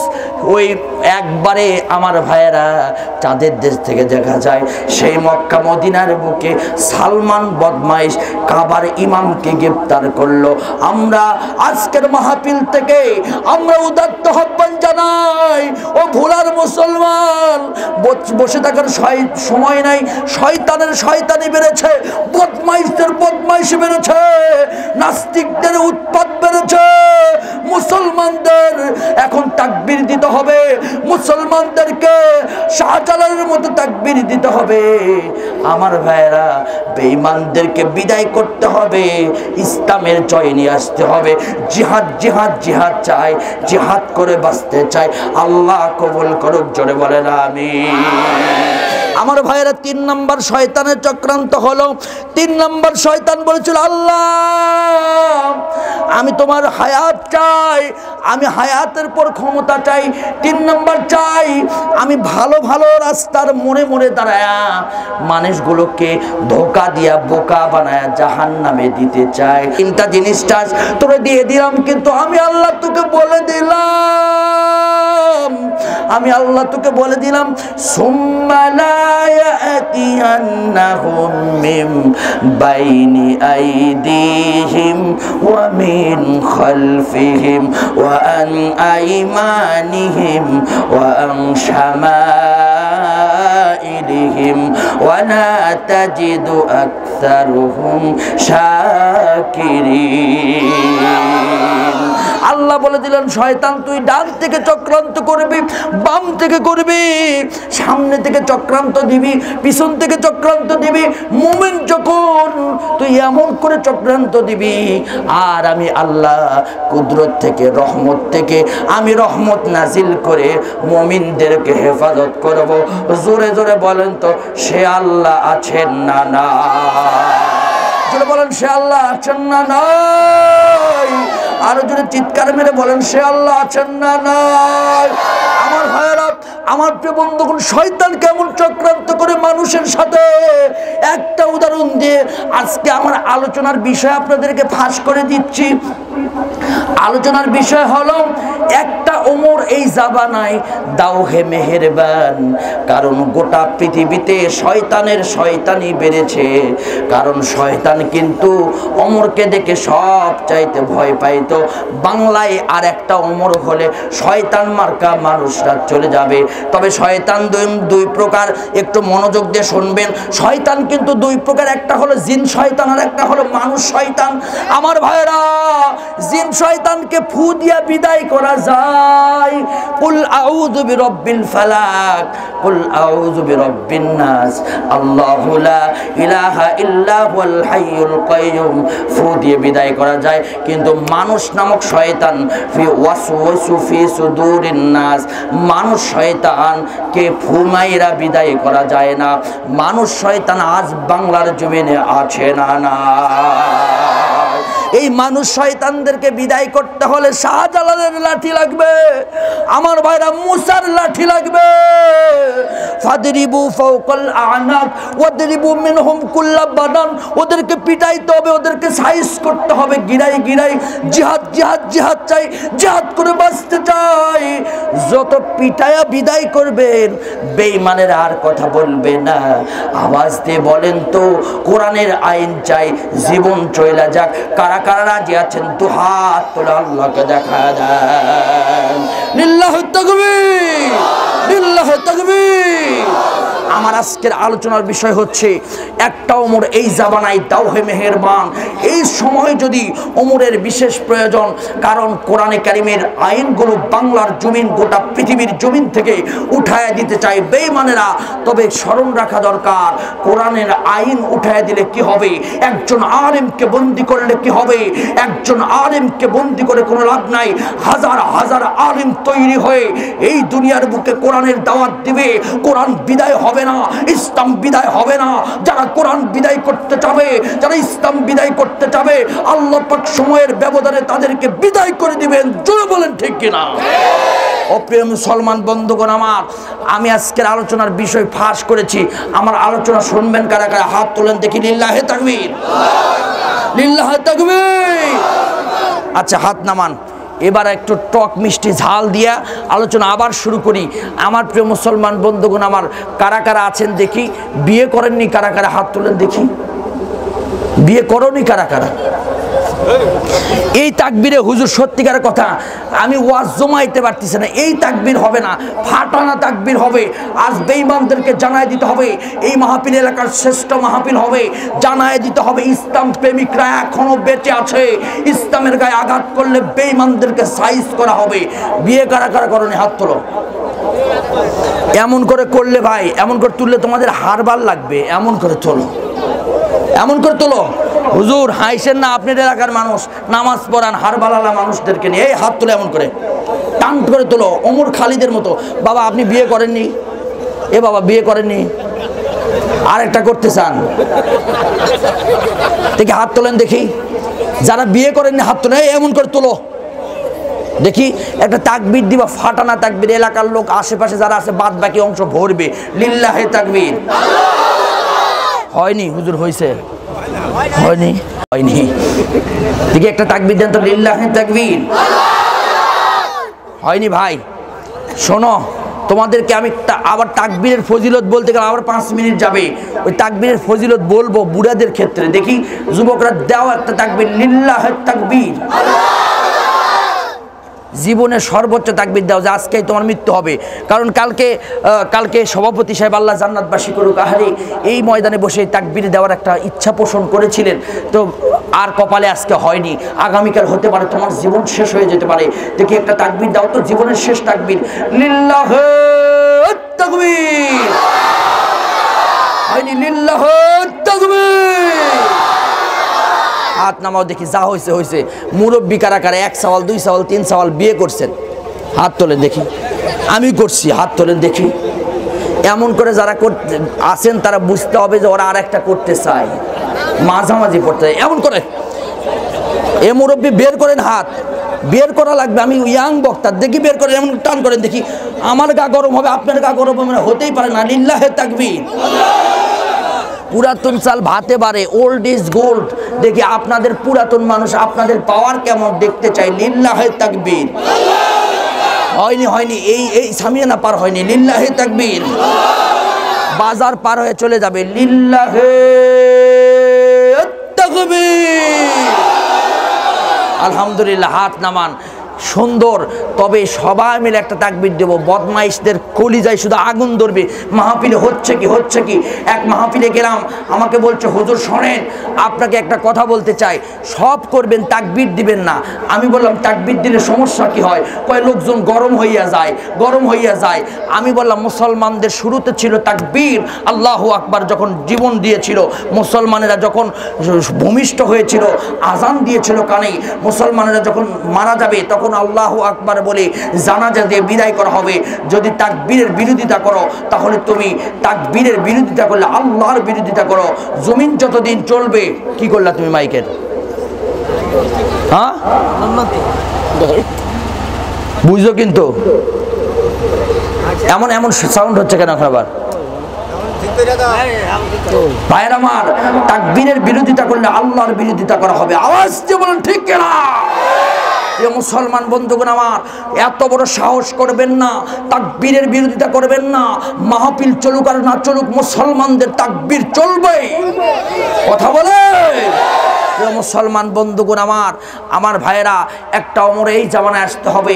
কারণ এই সমাজে অন্যায় অবিচার গোটা পৃথিবী ছেয়ে গেছে। আজ অন্যায় ন্যায় বিচার নাই, ধর্ষণ আর ধর্ষণ। মানুষরা শুধু হাহাকার করছে, হবে কি এমন শুধু ভাবছে। বাংলাদেশের অবস্থা আজ করুন। আজ পৃথিবীতে যদি কোরআন থাকতো, ওমরের মতো একটি নেতা থাকতো, তাহলে এই বাংলার সমাজ হতো জান্নাতি সমাজ। খৈরুল কুরুনি কারণুন। বিশ্বনবী সাল্লাল্লাহু আলাইহি সাল্লাম যখন সমাজে জন্মগ্রহণ করেছিলেন, অন্ধকার সমাজকে কোরআন দিয়ে পরিবর্তন করলেন। সেই সমাজ হলো খৈরুল কুরুনি কারণুন। এই বাংলাদেশে অন্যায় চলে। আজ বিচার দেওয়ার মতো মুসলমানদের কোনো জায়গা নাই। আজ যেখানেই বিচার দিতে যায় সেখানেই সমস্যা। আওয়াজ দিয়ে বলেন ঠিক কিনা? প্রিয় মুসলমান বন্ধুগণ আমাদের বিচার কেউ শোনে না। আমাদের মুসলমানদের আত্মনাদ আজ কেউ শোনে না। আজ মুসলমানরা যদি অন্ধকার দেখছে, শান্তি নামক বস্তু মুসলমান খুঁজে পাচ্ছে না। আজ সবাই লুটে পিটে খাওয়া শুরু করছে। আজ গরিবদের অধিকার নাই, আজ বাংলার মুসলমানদের অধিকার নাই। আজ বিচার বলতে কোনো জিনিস নাই। কোর্টের ময়দানে শুধু টাকার খেলা চলছে। ও প্রিয় মুসলমান, এই সমাজকে পরিবর্তন করতে হলে কোরআন কারীম লাগবে। আওয়াজ দিয়ে বলেন আল্লাহু আকবার। মুসলমান, কি বলবো দুঃখের কথা, প্রত্যেকটা মাহফিলে প্রত্যেক দিন কথা বলি। আজকেও মাহফিল করে এসেছি আমার ভাইয়েরা। দিনের বেলা লক্ষ্মীপুরে রায়পুরে আমি বলেছি, এই পৃথিবীতে বিচার দিতে গেলে মুসলমানদের বিচার নেওয়া হয় না। মুসলমানদের মসজিদ ভাঙ্গা হয়, মুসলমানদের মসজিদের ভিতরে পায়খানা করলো, মুসলমানদেরকে শাহবাগ চত্বরে হাজার আলেমদেরকে মেরে দুনিয়া থেকে বিদায় করলো। শুধু তাই নয় আমার ভাইয়েরা, মসজিদের সামনে মন্দির বানানো হয়, মন্দিরের টনটনি আওয়াজ চলে। মুসলমানেরা কোরআনের কথা বলতে গেলে কণ্ঠ বন্ধ করে দেওয়া হয়। আজ কোনো বিচার নাই। আওয়াজ দিয়ে ঠিক কিনা? বিচার দিতে গেলে এই সমস্যা। আমি ছোট্ট একটা উদাহরণ দিলে আপনারা তো রাগ করবেন না তো? আমার ভাইয়েরা, একটা জায়গায় একটা ভাই, এই আমের গাছ, একটা ছেলে চড়েছে আমের গাছে। তো হুজুর বলছে, আম পারস কেন? তোরে বারবার নিষেধ করছি না, আমের গাছে উঠবি না, আজকে তোর বাপের কাছে বিচার দিব। ও হেসে বলে, আমার বাড়িতে যাইতে হবে না, আমার পাশের কাছে আমার বাবা আছে। বোঝেন নাই? আমার পাশের কাছে আমার বাপ আছে, মানে আমার বাপও চোর। বেশি দূর যেতে হবে না। আমার ভাইয়েরা, আজ আপনাদের ভোলা থেকে, এই জায়গার নাম কি না, এই রোড দিয়ে একটা চর ফ্যাশন থেকে একটা গাড়ি যায়, ভোলাতে যায় না? একটু বুঝবেন ভাই, মনোযোগ দিয়ে শোনেন আমি কি বলতে চাই। এই চর ফ্যাশন থেকে ভোলাতে একটা গাড়ি যায়। এই গাড়ির ভিতরে কিছু সাবধানতা বাণী লেখা থাকে। 1 নম্বর বাণী লেখা থাকে, ধূমপান নিষেধ। 2 নম্বর বাণীতে লেখা থাকে ভদ্রতার পরিচয় দিন, ব্যবহার বংশের পরিচয়, মহিলাদের সিট 11টা। আমার ভাইয়েরা, এরপরে লেখা থাকে হচ্ছে কোনো রাজনীতিক আলাপ করবেন না, ভাঙতি টাকা দিন, এমন লেখা থাকে কি থাকে না? অভিযোগ থাকলে ড্রাইভারকে বলুন, লেখা থাকে চলন্ত অবস্থায় ড্রাইভারের সাথে কথা বলবেন না, এমন লেখা থাকে কি না? একটু আওয়াজ দেন ভাই, খুবই কষ্ট হচ্ছে, আওয়াজ দেন, থাকে কি না? ভাইয়েরা, প্রিয় মুসলমান বন্ধুগণ আমার, একজন মুরব্বী আজও বাংলাদেশে, ও ভাইয়েরা পায়ে হাত দিয়ে বলছি, আমি এসেছি আপনাদেরকে কোরআন শোনানোর জন্য। আমার মুরব্বীরা পায়ে হাত দিয়ে বলছি, don't mind, don't mind, don't mind, রাগ করবেন না, কারণ দাড়ি পাকা মুরব্বীদেরকে আমার আল্লাহ রাব্বুল আলামিন ভালোবাসেন। তবে মুনাফিক মার্কা কিছু মুরব্বী আছে যারা বারবার ইসলামের বিরোধিতা করে, এমন মুনাফিক আছে না? আগামীকাল চাই স্টলে বৈশা পাটা এমন করে উঠাইয়া, এমন করে চায় এরকম নিয়ে গেল, হুজুর যা করলো সব রাজনীতি করেছে। আমার ভাইয়েরা, রাজনীতি করতে চাই না, ও পচা রাজনীতি আমরা করতে চাই না, আমরা কোরআন নীতি করতে চাই। আজকে বলেন ঠিক কিনা? This is not political meeting, এটা কোনো পলিটিক্যাল মিটিং নয়। This is not political person, আমি কোনো পলিটিক্যাল পারসন নই। আওয়ামী লীগের পক্ষেও কথা বলবো না, বিপক্ষেও কথা বলবো না, বিএনপির পক্ষেও কথা বলবো না, বিপক্ষেও কথা বলবো না। আমি বলবি আওয়ামী লীগ ইসলামের ক্ষতি করেনি, বিএনপি করেনি, জাতীয় পার্টি করেনি, জামাত ইসলাম করেনি। তার প্রমাণ দিতে গেলে অনেক সময় লাগবে। আমার ভাইয়েরা, ইসলামের ক্ষতি করেছে একদল নাস্তিক, মোরতাদ, বেঈমানরা। আওয়াজ দিয়ে বলেন ঠিক কিনা? মুসলমান বন্ধুগণ আমার, এই সেই মুরব্বী গাড়িতে উঠেছে, গাড়িতে উঠে সিগারেট খায়, এমন লোক আছে না? সিগারেট খোর লোক আছে না? আছে না? আছে না? কিছু কিছু মানুষ আছে সিগারেট না খাইলে পায়খানা হয় না, আছে না? সিগারেট ধইরা নিয়ে যায়, এমন সুন্দর করে পায়খানায় গিয়ে বসে। ও প্রিয় মুসলমান বন্ধুগণ আমার, সিগারেট খাচ্ছে মুরব্বীটা, এমন করে বাসের ভিতরে সিগারেট খেয়ে এমন করে ফু মারে। আবার সিগারেট খাওয়ার কিছু স্টাইলও আছে, যুবকরা একরকম করে সিগারেট খায়, কলেজের ছাত্ররা পিছে ধইরা এমন করে আস্তে করে টান মারে। আবার আমার ভাইয়েরা, কিছু কিছু ব্যবসায়িক আছে সুন্দর করে সিগারেটের টান মারে। আবার কিছু কিছু আমার ভাইয়েরা মুরব্বী আছে প্রকাশ্য সিগারেট টানে, এমন বদমাইশ মুরব্বী আছে না নাই? আছে না নাই? বাসের ভিতরে সিগারেট টানছে, তো বলছে ভাই সিগারেট টানছেন কেন বাসের ভিতরে? এটা তো পাবলিক প্লেস, এখানে সিগারেট টানতে নাই। উনি বলছে, আপনার চিন্তা আপনি করেন, আমি কিন্তু বাংলাদেশের টেকনাফ থেকে তিতুলিয়া, রূপসা থেকে পাতুরিয়া মাহফিল করি। গত রাতে ছিলাম নোয়াখালী, চাটখিলে, আগামীকাল যাব বগুড়া, এখানে আছে, তারপরে গাইবান্ধা, লালমনিরহাট, কুড়িগ্রাম।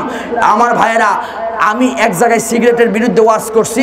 এক মুরব্বী আমার কাছে আসছে, ভাই আপনি সিগারেটের বিরুদ্ধে ওয়াজ করেন মানে? আমার নাম কি হয়েছে? বলছে শোনেন, সিগারেট খাওয়ার দোয়া আছে, আপনি কি সেটা জানেন? আমি বলি হাই সর্বনাশ, বিশ্ববিদ্যালয় পড়লাম, আলিয়া মাদ্রাসা পড়লাম, কওমি মাদ্রাসা পড়লাম, মাগার সিগারেট খাওয়ার দোয়া জানলাম না। কি বলে? আমি বললাম মুরব্বী সিগারেট খাওয়ার দোয়া কি? বলছে আল্লাহুম্মা বারিক লানা ফিমা বিরিটানা। এমন বদমাইশ মুরব্বী আছে না নাই? ইসলামের নামে বানায় বানায় ঢুকাই দেয়, আছে না? আছে না? আছে। আমার ভাইয়েরা, আমি এক লিডারকে জিজ্ঞাসা করলাম, আমি কষ্টে কথাগুলো বলছি ভাইয়েরা আমার, এই সমাজে যদি কোরআন কারীম থাকতো, এই সমাজের মানুষরা অন্যায় অবিচার করতো না। একটা লিডার আমাকে বলছে, হুজুর আমরা আপনাকে খুবই ভালোবাসি। আমার আলহামদুলিল্লাহ। বলছে হুজুর শোনেন, আপনি একটু মাহফিলে একটু এই আনুষঙ্গিক কিছু বিষয় আছে, কথা বলবেন না? সব ভালো লাগে। আমি বললাম যে কোরআনের আওয়াজ বন্ধ করার মতো শক্তি নাই। বলছে হুজুর আমরা ওগুলো জানি। বলছে আমরাও কোরআন জানি, এমন লোক আছে না? আছে না? এমন লিডার আছে না? তো বলছে, আমি বলছি ভাই কি জানেন? বলছে সব জানি। কি জানে আপনি ধরেন? ভিতর থেকে ভাবি বলতেছে, ভাইজান আপনার ভাইরে তেমন কিছু ধরেন না, উনি কিন্তু তেমন কিছু পারে না। তা আমি কইলাম যে আপনি বলেন তো দোয়ায় কুনুত কোথায় পড়ে? উনি বলছে কেন হুজুর বাপ যখন মারা যায় জানাজাতে পড়ে। কথা কন। আমি কইলাম যে বহুত দিন সহবাস করছেন, স্ত্রী সহবাস, আচ্ছা গোসল করার দোয়া কি, গোসলের আদত কি বলেন তো? বলছে গোসল করার দোয়া এটা আবার ছোট্ট দোয়া হইল, আমি জানি না, আপনি কি মনে করেন? বলছে যে আল্লাহুম্মা গোসলা, ভালো করে কসলা। ওই মুরব্বীটা সিগারেট খায় ভিতরে, বলছে পাশে থেকে বলছে বোঝানোর জন্য বলছে, উদাহরণ দিচ্ছে, হাসির জন্য নয়।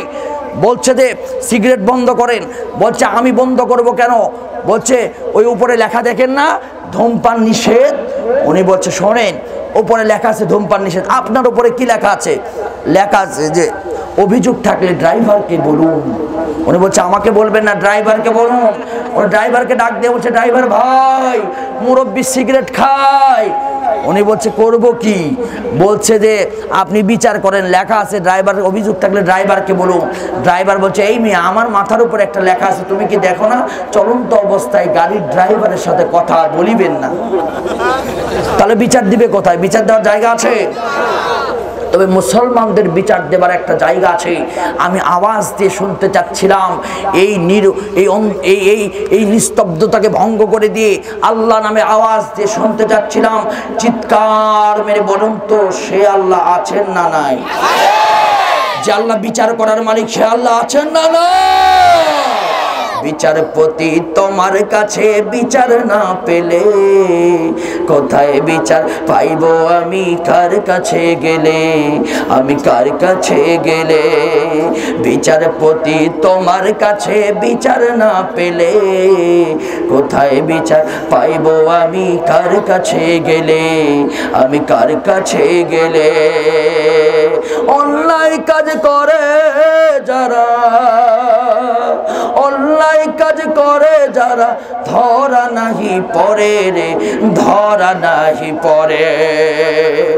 ভালো মানুষে কষ্ট করে, ভালো মানুষে কষ্ট করে জেলখানারি ভিতরে, হায়রে জেলখানারি ভিতরে। কত দোষীরা দেখি ছাড়া পেয়ে যায়, কত দোষীরা দেখি ছাড়া পেয়ে যায়, নির্দোষীরাই জেলে, হায়রে নির্দোষীরাই জেলে। আওয়াজ দিয়ে বলেন ঠিক কিনা? সে আল্লাহ আছেন না না? যত দোষ নন্দ ঘোষ, সত্যটা বললে দোষ, সত্যটা বললে ওরা রাজাকার, সত্যটা বললে ওরা আলবদর। তবুও সত্যটা বলতে চাই মোরা, তবুও সত্যটা বলতে চাই মোরা। জালিম শাহির মোরা করি না ভয় মোরা, জালিম শাহির মোরা করি না ভয়। লিল্লাহি তাকবীর। আমার প্রিয় মুসলমান বন্ধুগণ, আমার প্রিয় ভাইরা, যদি এই সমাজে কোরআনে কারীম আসতো এই সমাজের অবস্থা কেমন হতো আপনারা লক্ষ্য করে শোনেন, একদম প্রমাণ দিয়ে আলোচনা করে যাব। এই সমাজে যদি কোরআন নাজিল হতো, আল্লাহ রাব্বুল আলামিন বলেন ইন্না আনসালনা আলাইকাল কিতাবা বিল হক লিতাহকুমা বাইনান নাসি বিমা আরাকাল্লাহ। এই সমাজে যদি কোরআন আসতো, কোরআন এই সমাজে অন্যায় অবিচার দূরীভূত করে দেওয়ার জন্য কোরআন এসেছে। শুধু তাই নয়, আল্লাহ পাক বলেন লাকাদ আরসালনা রাসূলানা বিল বাইয়িনাতি ওয়া আনসালনা মা'হুমুল কিতাবা ওয়াল মিজান লিয়াকুমান নাসু বিল কিসত। জোরে জোরে কোন আল্লাহু আকবার। আমার ভাইয়ের, আমার প্রিয় বন্ধুগণ, কোরআন এসেছে অন্যায় অবিচার দূরীভূত করে দেবার জন্য। আজ পৃথিবীতে অশান্তি, শান্তি নাই। আমার ভাইয়েরা, মসজিদের দিকে তাকান, মসজিদে শান্তি আর শান্তি। আওয়ামী লীগের পাশে বিএনপি দাঁড়ায়, বিএনপির পাশে জাতীয় পার্টি দাঁড়ায়, জাতীয় পার্টির পাশে জামাত ইসলাম দাঁড়ায়, আটরশির পাশে চরমনাই দাঁড়ায়, চরমনাই পাশে সারসিনা দাঁড়ায়। কোনো গন্ডগোল হয় না, কারণ হলো কোরআনে কারীম মসজিদের ভিতরে প্রতিষ্ঠিত আছে। শুধু তাই নয় আমার ভাইয়েরা, সৌদি আরবের দিকে তাকান, সৌদি আরবে হাজার হাজার মহিলারা হজ করতে আসে, একটা মহিলাও ধর্ষিত হয় না। কারণ হলো সৌদি আরবের ভিতরে চালু আছে আয-যানিয়াতু ওয়াজ-যানিন ফাজলিদু কুল্লা ওয়াহিদিম মিনহুমা মিয়াতা জালদা। আমার ভাইরা, সৌদি আরবের ভিতরে কোরআন প্রতিষ্ঠিত আছে। আমার বাংলাদেশেও যদি কোরআন প্রতিষ্ঠিত থাকতো, আমার বাংলাদেশেও ধর্ষণ হতো না। হাজার হাজার মহিলারা তাদের সম্মান আর ইজ্জত নিয়ে স্কুল কলেজ ময়দানে চলে যেত, একটা মেয়েও ধর্ষণের শিকার হতো না। আমার বাংলাদেশে যদি কোরআন থাকতো, কোনো প্রকার চুরি হতো না। আমার বাংলাদেশে কোরআন না থাকার কারণে চুরি আর চুরি। শুধু তাই নয়, সৌদি আরবে কোনো চুরি নাই, কারণ সৌদি আরবে একটা বিধান, কোরআনের আইন আছে, সেটা হলো আস-সারিকু ওয়াস-সারিকাতু ফাকতাউ আইদিয়াহুমা।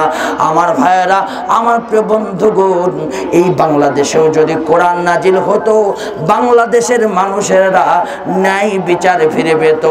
আজ গোটা পৃথিবীতে ন্যায় বিচার নাই। আমার ভাইয়েরা, ন্যায় বিচার কায়েম করতে হলে আমার ভোলার মুসলমানেরা এই কোরআনে কারিম লাগবে। আর কোরআনের সাথে আমার প্রিয় মুসলমান, কোরআনের সাথে একটা ওমর এই জাবানায় লাগবে, যে ওমরের মাধ্যমে অন্যায় বিদায় হবে। আল্লাহ আমাদের প্রধানমন্ত্রীকে ওমরের মতো কবুল করুন, জোরে বলেন আমিন।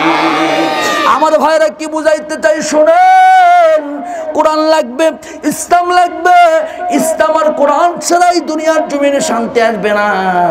কারণ শান্তি দেওয়ার একমাত্র শান্তির ধর্ম, তার নাম হলো ইসলাম।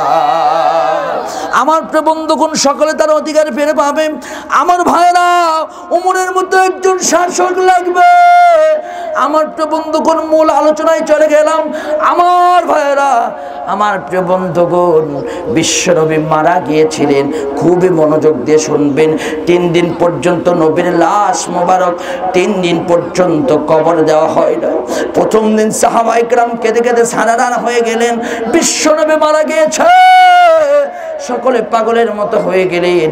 দ্বিতীয় দিন আল্লাহর হাবিবের, বিশ্বনবীর খিলাফতের ব্যবস্থা করলেন হযরতে আবু বকর। তৃতীয় দিন বিশ্বনবীকে কোন জায়গায় দাফন করবেন, জায়গা সিলেক্ট করে দাফনের ব্যবস্থা করলেন। জোরে জোরে বলেন মারহাবা। আমার ভাইয়েরা, হযরতে আবু বকর খলিফা হয়ে গেলেন। আমি বলবো, কোরআন যদি সমাজ আসে, সেই সমাজের অবস্থা কেমন হবে? আমার প্রিয় মুসলমান, একটু মনোযোগ দিয়ে শোনেন, জীবনটা পরিবর্তন হয়ে যাবে। আমার ভাইয়েরা, ওই সমাজের বুকে হযরতে আবু বকর ছিলেন খলিফা, আর ওমর ছিলেন প্রধান বিচারপতি। কিন্তু 1 বছর হয়ে গেল, একটা বিচার ওমরের দরবারে এলো না।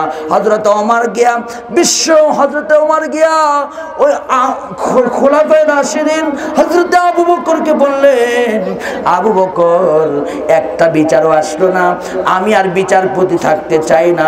কি কারণে বিচার আসলো না, আপনি একটু বলেন। আবু বকর বললেন, এই সমাজের মানুষ 8টা জিনিসের অনুসরণ করে, তার মধ্যে 1 নাম্বার হলো, এই সমাজের মানুষের প্রত্যেকটা মানুষের কলিজায় আল্লাহর ভয়। সমাজের শাসকদের কলিজায়, যে সমাজের জনগণের কলিজায় আল্লাহর ভয় থাকবে, সেই সমাজের মানুষরা কখনোই অন্যায় করবে না, অবিচার করবে না। 2 নাম্বার হলো, ওই সমাজের ভিতরে আল্লাহর কোরআন ছিল, কোরআনের আইন মানা হতো, যার কারণে অন্যায় আর অবিচার হয় না। আমার ভাইয়েরা, আমার প্রিয় বন্ধুগণ, ওমরের মতো একজন শাসকের প্রয়োজন। আমাদের বাংলাদেশে অন্যায় বন্ধ করতে হলে, সোনার সমাজ করতে হলে ওমরের মতো শাসকের প্রয়োজন। আর একবার বলেন, আল্লাহ কবুল করুন, চলে বলেন আমিন। আমার ভাইয়েরা, ওমর কত বড় নেতা ছিলেন, একটু বলবো আমাদের নেতার গুণ কেমন হওয়া দরকার। হযরতে ওমর রাদিয়াল্লাহু তাআলা এত বড় নেতা ছিলেন, 30 লক্ষ বর্গ মাইলের প্রেসিডেন্ট ছিলেন ওমর। আল্লাহু আকবার বলেন। আমার প্রিয় মুসলমান বন্ধুগণ, আমার তাফসীর থেকে ঘেটে আপনাদের জন্য বের করেছি, হযরতে হযরত ওমর যে রাস্তা দিয়ে যাইতেন 3 দিন পর্যন্ত শয়তান যাইতো না। শুধু তাই নয় আমার ভাইয়েরা, আমার প্রিয় বন্ধুগণ, বিশ্বনবী বলেছেন কোন রাস্তা দিয়া কোন বিশ্বনবী বলছেন আমার পরে কেউ যদি নবী হতো হযরতে ওমর নবী হয়ে যেত। জোরে বলেন সুবহানাল্লাহ। শুধু তাই নয় আমার ভাইয়েরা, ওমরকে কাফিররা এমন ভয় করত। আমার প্রিয় মুসলমান বন্ধুগণ, আমার প্রিয় ভাইয়েরা, হযরত ওমরের ব্যাপারে আল্লাহ পাক ওমরের সিদ্ধান্তের উপরে কোরআনে কারিমের 35টা আয়াত কারিমা নাযিল করে দিয়েছেন। জোরে বলেন সুবহানাল্লাহ। ওমরের একক সিদ্ধান্তের ব্যাপারে আমার হুজুর বসে আছেন। আমার ভাইয়েরা, আমার প্রিয় বন্ধুগণ, সেই 1 নম্বরের সিদ্ধান্ত হলো, একটা আয়াত নাযিল হয়েছে, আমি আপনাদেরকে পড়ে শোনাবো আয়াতটা। আমার ভাইয়েরা, আমার প্রিয় বন্ধুগণ, 1 নম্বর আয়াত হলো এই সমাজের বুকে ওমরের ব্যাপারে, ওমরের সিদ্ধান্তের ব্যাপারে একটা আয়াত নাযিল হয়েছে। হযরত ওমর বিশ্বনবীর সাথে আমার ভাইয়েরা তাওয়াফ করছিলেন। প্রথম তাওয়াফে গিয়া হযরত ওমর রাদিয়াল্লাহু তাআলা আনহু বললেন, ইয়া রাসূলুল্লাহ, ইয়া হাবিবাল্লাহ গো, এই জায়গায় মাকামে ইব্রাহিমের স্মৃতি, একটু 2 রাকাত নামাজ আদায় করে নেই। নবী কোনো কথা বললেন না। সব চত্বর ঘোরা শুরু হয়ে গেল। 1 পাক, 2 পাক, 3 পাক, 4 পাক, 5 পাক। আল্লাহ পাক 6 নাম্বার পাকে গিয়া আল্লাহ পাক ওমরের মনের আশা পূরণ করে নিয়ে আয়াতে কারিমা নাযিল করে জানায়া দিলেন, ওয়াত্তাখাযু মিন মাকাম ইব্রাহিম মুসাল্লা। হে নবী, ওমরের মনের আশা আমি আল্লাহ পূরণ করেছি। এই জায়গায় শুধু পূরণ করি নাই, গোটা পৃথিবীর মুসলমানদের জন্য বাবা ইব্রাহিমের সে আদর্শ স্মৃতি আমি 2 রাকাত নামাজের তাওয়াফের পর বিধান করে দিলাম। জোরে বলেন আল্লাহু আকবার। আমার প্রিয় মুসলমান বন্ধুগণ, আমাদের বাংলাদেশের দিকে তাকায় দেখেন, বাংলাদেশে এমন কিছু লিডার আছে, এমন কিছু নেতা আছে যারা ঘুম পারে। আমার ভাইয়েরা, রাতের বেলা নারী নিয়ে ঘুমায়, হোটেলে রাত কাটায়, মদ খেয়ে পাগলের মতো পড়ে থাকে। আর হযরত ওমর রাদিয়াল্লাহু তাআলা নিজের স্ত্রীকে 12টা পর্যন্ত সময় দিতেন। আর 12টার পরে গিয়া হযরত ওমর আমার আল্লাহর জন্য সময় দিতেন। জোরে বলেন সুবহানাল্লাহ। কিন্তু আমার বাংলাদেশের দিকে তাকায় দেখেন, আমাদের লিডাররা তো 5 ওয়াক্ত নামাজ পড়ে না, আবার তাহাজ্জুদের ধারে কাছেও যায় না। হযরত ওমর বলেন, ওয়া মিনাল লাইলি ফাতাহাজ্জাত বিহি নাফিলাতাল লাক আসা আইয়াবআসাকা রাব্বুকা মাকামাম মাহমুদা। আমার প্রিয় মুসলমান বন্ধুগণ, আমার হযরত ওমর তাহাজ্জুদের ময়দানে দাঁড়ায় গিয়েছেন। আমার প্রিয় বন্ধুগণ, খুব সংক্ষিপ্ত করে নিয়ে আসলাম আলোচনা। তাহাজ্জুদ পড়ার পর হযরত ওমর রাতের বেলা হাজার হাজার মানুষের খোঁজ নিতেন। আমার ভাইয়েরা, কিন্তু বাংলাদেশের দিকে তাকান, আজ রাতের বেলা নয়, এমপি হওয়ার পর 6 মাসেও কোনো মানুষের খোঁজ নেয় না। আমার ভাইয়েরা, চেয়ারম্যান হওয়ার আগেও মানুষের খুব দরদি সাজে, টুপি পরে, পাঞ্জাবি পরে, কিন্তু চেয়ারম্যান হওয়ার পর, আপনার এলাকার কথা বলছি না, আমার এলাকার কথা বলছি, চেয়ারম্যান হওয়ার পর গম মাইরা খায় এমন লোক আছে না? না বলে আমরা গরিবের বন্ধু, এই কথা বলে ভোট নেয়। আর ভোট নেওয়ার পর আমার ভাইয়েরা 10 কেজি বালতিকে কাইটা 8 কেজি বানায়, এমন চেয়ারম্যান নামের চোর আছে না? না আমার প্রিয় বন্ধুগণ, ওরা যদি ওমরের মতো হতো, গরিবের হক মেরে খেত না। আমার প্রিয় বন্ধুগণ, শুধু তাই নয়, হযরত ওমর নিশিরাইতে, গভীর রাতে হযরত ওমর একটা গিরিপথের ভিতরে গেলেন। খুব মনোযোগ দেন ও যুবক, তোমাদের জন্য আজকে বলছি যুবক, ওমরের মতো একটা ওমর তোমাদের ভিতর থেকে বের হতে হবে। আমার ভাইরা, প্রত্যেকটা ইউনিয়নে যদি একটা ওমর থাকতো, প্রত্যেকটা জেলায় জেলায় যদি যদি 10টা ওমর থাকতো, আজ বাংলাদেশ ইসলাম কায়েম হতে যেত, ইসলাম কায়েম হতো। কোন বেঈমানের বাচ্চারা ইসলাম বাংলাদেশ থেকে বিদায় করতে পারতো না। আওয়াজ দিয়ে বলেন ঠিক কিনা? ও যুবকরা, তোমাদেরকে বলছি, আমার প্রিয় ভাইরা, খুব মনোযোগ দিয়ে শোনেন। আপনারা এমন আলোচনা শুনেছেন কিনা জানি না, আমার আলোচনার বিষয় আমি আপনাদেরকে আগেই ফাঁস করে দিয়েছি। একটা ওমর এই জামানায় দাও হে মেহেরবান, আল্লাহ তুমি দয়া করে কবুল করে নাও। জোরে বলেন আমিন। ভাইরা আমার, হযরত তোমার কেমন চরিত্র ছিলেন মিলান। হযরত ওমর রাদিয়াল্লাহু তাআলা গিরিপথের ভিতরে দাঁড়ায় আছেন। গিরিপথের ভিতর থেকে একজন মহিলা চিৎকার মেরে গান বলছে। রাতের বেলা খোঁজ নিচ্ছেন কে অন্যায় অবিচার করছে, কে দুঃখী মানুষ আছে, কে খাবার না খেয়ে আছে, কার সমস্যা। রাতের বেলা হযরত ওমর খবর নেন। আর আমাদের বাংলাদেশ নয়, গোটা পৃথিবীর বুকে নেতারা রাতের বেলা গম চুরি করার পরিকল্পনা আঁকে। আওয়াজ দিয়ে বলেন না ঠিক না? আমার ভাইয়ের, আমার তো বন্ধুগণ, হযরত ওমর গিরিপথের ভিতরে একা একাই দাঁড়া আছেন। হঠাৎ করে একটা গানের আওয়াজ, একটা বাড়ির ভিতর থেকে একটা গানের আওয়াজ চলে আসলো। ও ভাইয়েরা মনোযোগ দেন, গানের আওয়াজটা কি? সেই গান বানায় সেই গান শোনাচ্ছি না, সেই গান আমার ভাইয়েরা বুখারী শরীফের ভিতরে আছে। সেই গান হলো আল কসদুস সুবুলুল খুলুকুল বায়ানা আও হুব্বুল আও সাজিদুল হুব্বুল হায়াতি। জোরে কোন আল্লাহু আকবার। এই গানের অত্যন্ত নিকৃষ্ট একটি অর্থ। হযরত ওমর মেজাজ গরম হয়ে গেল। এমন গান কে গায়? কি সে গানের অর্থ? গানের অর্থ হলো, প্রাণ বধুয়ারে আমার যৌবন সইখা যায়, তুই কোথায় গেলি, দেখা পাই না কেন, একবারও আমার কাছে এলি না কেন।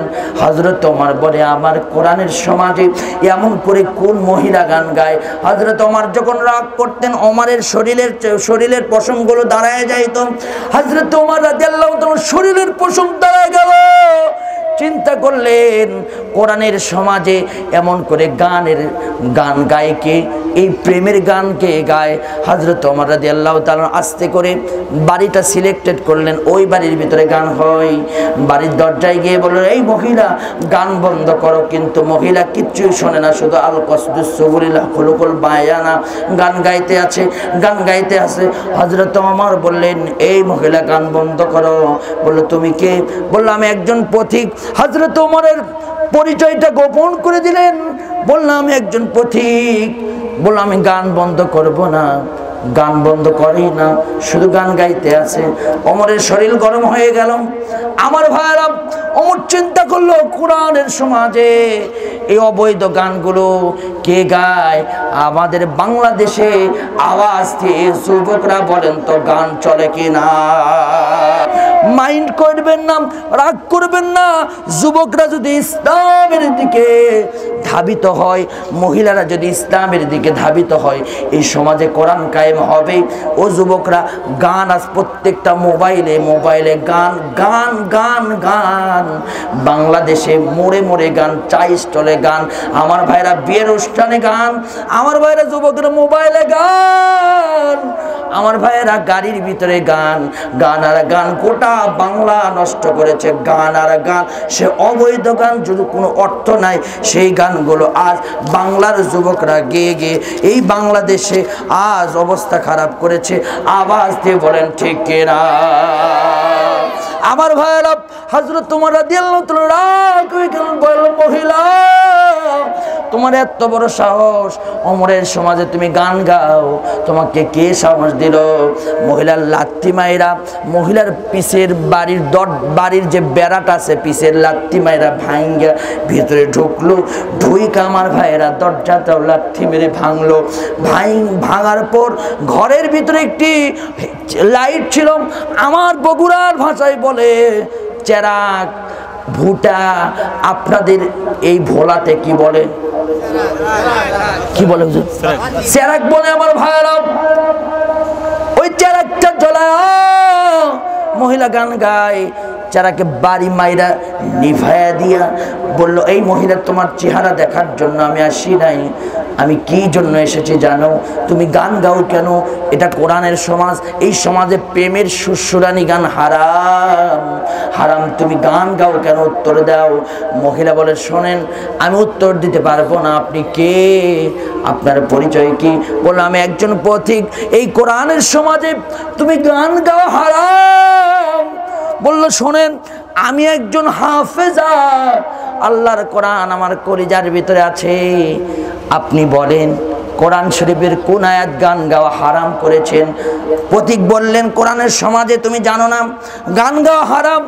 21 নম্বর পারা 31 নম্বর সূরা, সূরা লোকমানের 6 নম্বর আয়াতে কারিমা পড়ে জানায়া দিলেন গান গাওয়া হারাম, মেয়ে তুমি গান গাও কেন? জানায়া দিলেন, ওয়া মিনান নাসি মাইয়াশতারি লাহুল হাদিসি লিয়ুদিল্লা আন সাবিলিল্লাহি বিগাইরি ইলমিন ওয়া ইয়াত্তাখিযহা হুজওয়া উলাইকা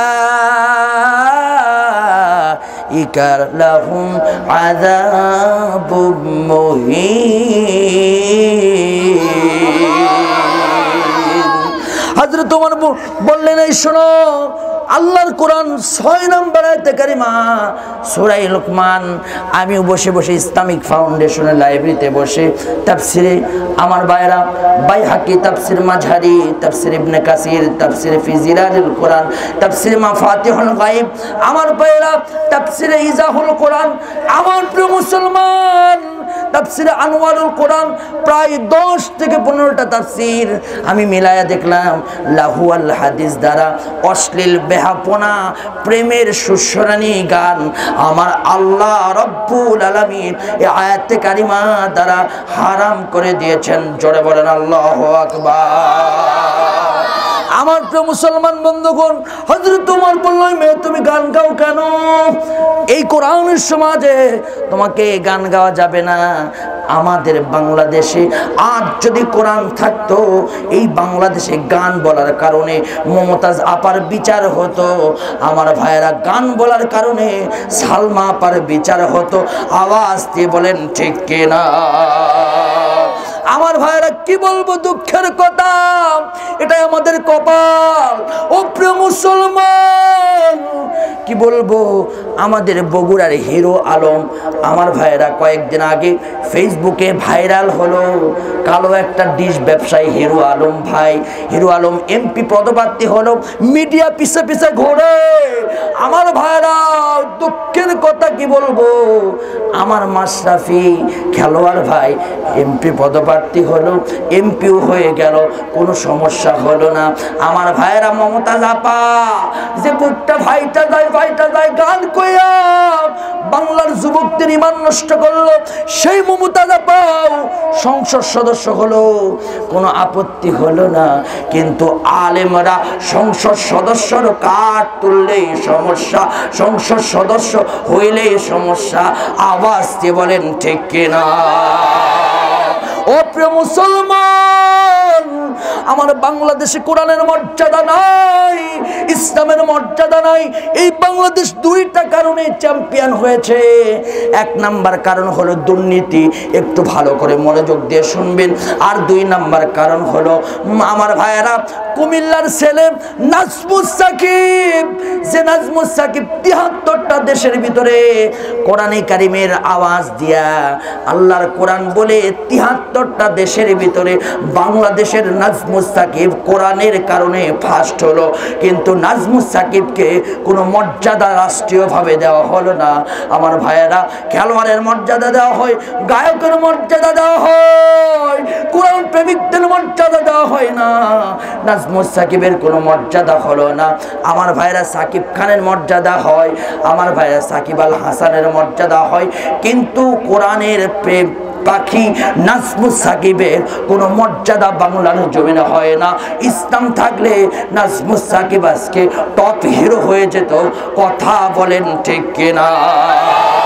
আমার প্রিয় মুসলমান বন্ধুগণ, আমার প্রিয় ভাইরা, এই সমাজে কোরআন কারীম নাই, এই সমাজে অন্যায় আর অবিচার।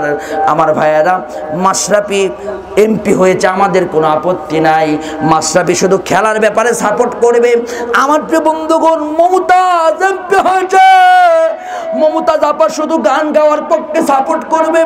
আমার প্রিয় বন্ধুগণ, যদি আমাদের বগুড়ার হিরো আলম যদি এমপি হইতো, তাহলে ওই শুধু মহিলাদেরকে নাচার জন্য বাহিরে ঘর থেকে বের করে নিয়ে আসতো।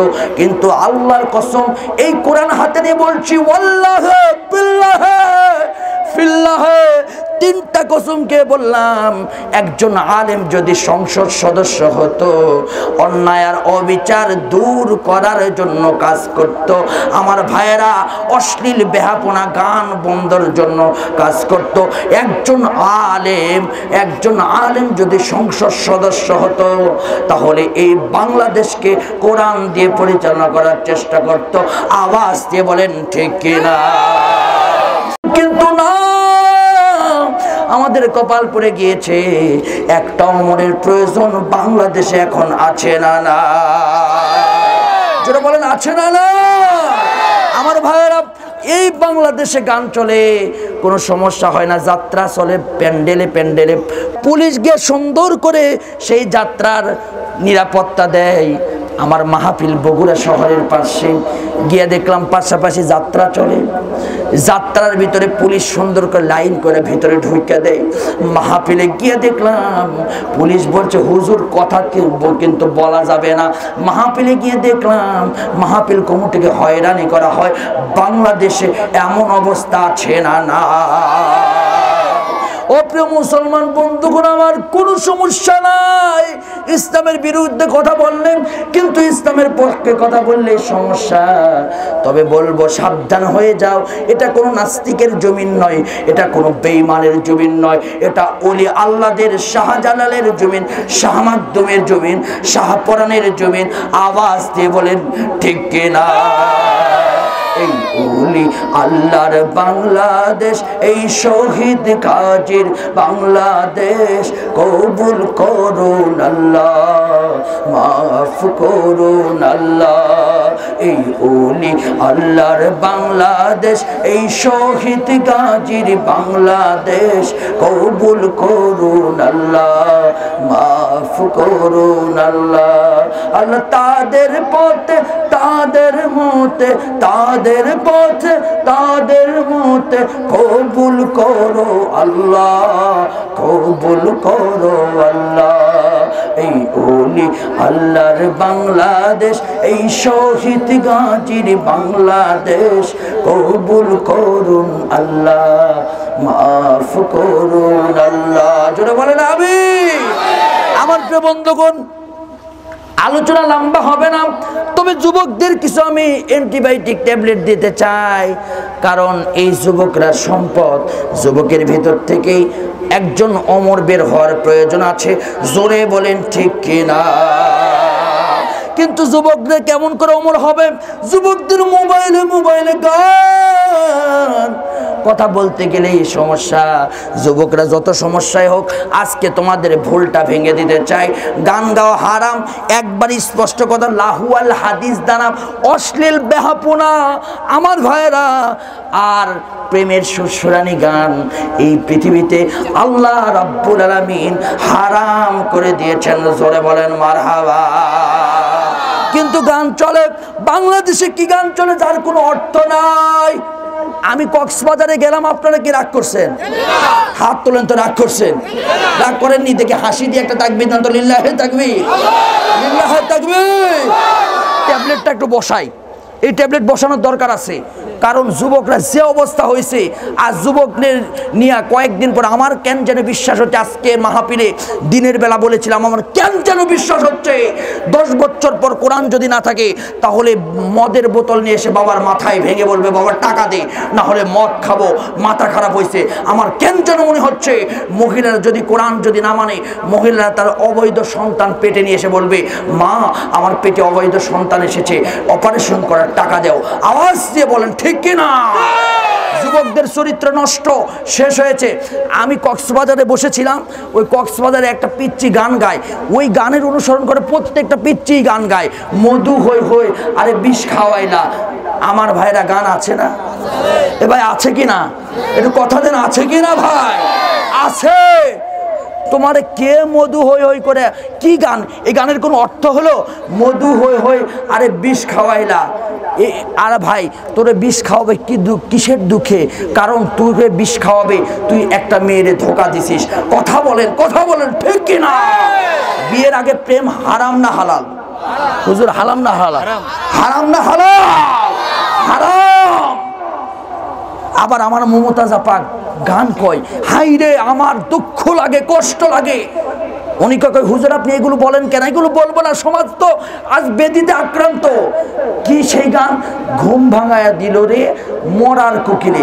আচ্ছা ভাই, মরার কোকিল কোনোদিন ঘুম ভাঙাইতে পারে? আচ্ছা আপনারা বলেন, হুজুর পারে? পারে। এটা কোনো গান হইল? গান হইল? আবার কি গান গায় জানেন?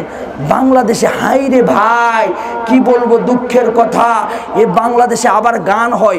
আমরা ওয়াজ কইরা, এই তো ভিডিও কইরা নেটের ভিতরে সারি, ভিউস হয় 200, 250, 500, 1000, 1500, 2000, কিন্তু কোটি কোটি ভিউস হয়।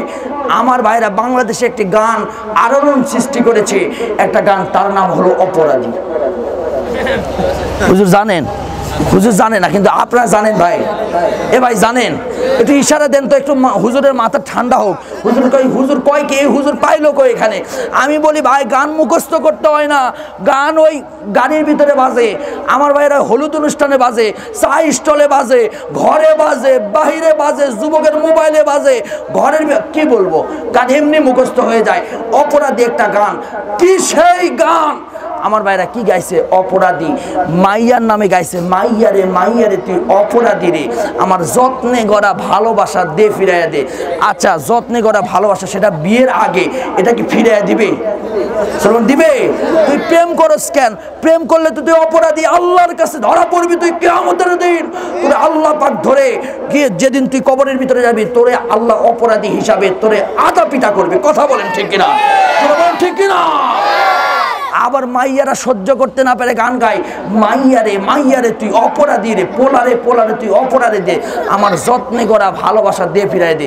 আমি বলবা মাইয়া পোলারে বলে অপরাধী, পোলা বলে মাইয়ারে অপরাধী। আচ্ছা এত অপরাধী পুলিশ করে কি? কথা কন। পুলিশ শুধু হুজুরের গাড়ি ধরবে, হুজুরের মুখ বন্ধ করবে, এ করবে তে করবে।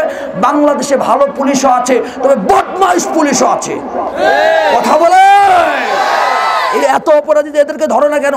এই 14ই ফেব্রুয়ারি আসতেছে আমার ভাইয়েরা, আপনারা ভোলার মুসলমান ইসলাম প্রেমিক, তবে ঢাকা শহরের ময়দানে 14ই ফেব্রুয়ারিতে কিছু কিছু কুত্তার মতো আচরণ করা কিছু কিছু ছেলে মেয়ে আছে, রাস্তার পাশে বসে অবৈধ মিলামিশা করে। আমার ভাইয়েরা আছে না নাই? আছে না নাই? একটা পুলিশ হতে তাদেরকে গ্রেপ্তার করো না? সেদিন তো জোড়া জোড়াকে গ্রেপ্তার করো না? গ্রেপ্তার শুধু হয় কোরআনের কথা বললেই, তবে কোরআনের কথা বললে গ্রেপ্তার হবে স্বাভাবিক, কারণ কোরআনে আছে মধু, আর কোরআন দিয়ে হাজার হাজার মানুষ হেদায়েত লাভ করে। কোরআন শুনলেই বেঈমানদের চুলকানি ওঠে। কথা বলেন ঠিক কিনা? আমার ভাইয়েরা মমতাজ আপা গান গায়, ওরে নষ্ট, ওরে নষ্ট, কি বলবো, আস্তাগফিরুল্লাহ আস্তাগফিরুল্লাহ আস্তাগফিরুল্লাহ। বন্ধু যখন বউ লইয়া আমার বাড়ির সামনে দিয়া রঙ্গ কইরা হাইটা যায়, ফাইটা যায়, সিরা যায়, জোড়া দেওয়ার বুদ্ধি নাই। কথা বলেন। আচ্ছা শোনেন, বন্ধু তো বউ তার নিয়েই যাবে, বন্ধু তো তার বউ নিয়েই যাবে, নিজের বউ নিয়ে যাবে না? নিজের বউ নিয়ে তো বাড়ির সামনে, তোমার মুখ ফাটে কেন?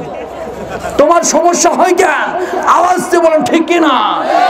ভাইয়ের আমার, আবার আমাদের সালাম কালাম নিয়েও আজ আবার কিছু ভণ্ড আছে, গান গায় হুঁ হা হুঁ হা হুঁ হা, ইসলাম নিয়েও হুঁ হা চলে। আবার মমতাজ আবার আমাদের ইসলামের সালাম কালাম নিয়েও ছাড়লো না ভাই। আমার মুসলমান দুঃখে আমার বুক ভেসে যায়, কি বলবো। গান গায়, আসসালামু আলাইকুম বিয়ান সাহেব, কেমন আছেন বিয়াই সাহেব, বুকে বড় জ্বালা। যুবকরা তো সেই লাফাচ্ছে, কিসের জ্বালা বিয়ান সাহেব, নয়া প্রেমের জ্বালা। আচ্ছা বিয়াই বিয়ান প্রেম করা জায়েজ আছে? এটা লুচ্চামো না ভাই? এটা লুচ্চামো না? কোন লুচ্চামো কি না? সালাম দিবে আসসালামু আলাইকুম, কেমন আছেন, এই পর্যন্ত শেষ।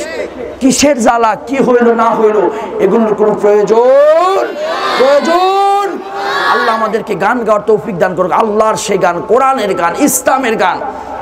আল্লাহু আল্লাহ কিয়া করো, তুমি আমায় রহম করো, তুমি আমায় মাফ করো। আল্লাহু আল্লাহ, আল্লাহু আল্লাহ। আল্লাহ বলার সঙ্গে সঙ্গে হরফে হরফে আমার আল্লাহ তোমার নামে নেকি দান করবে। জোরে বলেন আল্লাহু আকবার। তুমি যে পুরুষ মেয়ে বিভিন্ন জায়গার নামে গান গাও, ওগুলো বাদ দিয়ে আল্লাহ রাস্তায় ফিরে আসো। আমার ভাইয়েরা, আলোচনা লম্বা করব না। হযরত ওমর বলছে, মহিলা তুমি গান গাও কেন? গান গাও হারাম, তোমার বিচার হবে। হযরত ওমরকে বলছে, পথিক তুমি আমার ঘরের ভিতরে ঢুকে 3টা অপরাধ করেছো, গান গিয়ে আমি 1টা গুনাহ করেছি, আর তুমি আমার ঘরের ভিতরে থেকে 3টা অপরাধ করেছো, এর বিচারও আল্লাহর দরবারে হবে, তবে ওমরের দরবারে হবে। আল্লাহু আকবার বলে। আমার প্রিয় বন্ধুগণ, একদম ফিনিশিং আলোচনা। হযরত ওমর রাদিয়াল্লাহু তাআলা বলে, ও মহিলা কি অপরাধ করেছি? হযরত ওমরের চোখ দিয়ে পানি ঝরছে। হায় রে, আমাকে অপরাধী বললো, কারণ আমি হলাম এই সমাজের একজন প্রেসিডেন্ট। আমি যদি অপরাধী হই আল্লাহর দরবারে কিয়ামতের দিন আমি আল্লাহর দরবারে পার পাবো না। মহিলাকে ডাক দিয়ে বললো, মহিলা কি অপরাধ করেছি? মহিলা বললো, 1 নম্বর অপরাধ হলো আপনি আমার ঘরের পিছন দিয়ে ঢুকেছেন। ঘরের পিছন দিয়ে ঢোকা কোনো ঘরের ভিতরে জায়েজ নাই।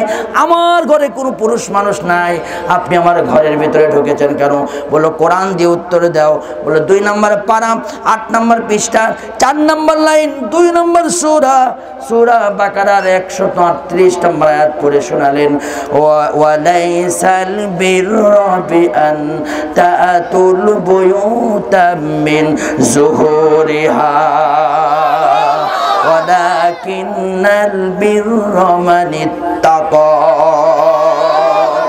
বলছে ইসলাম বলছে পিছন দিক দিয়ে কোনো কিছু হবে না। ইসলাম বলছে যা হবে সব সামনাসামনি।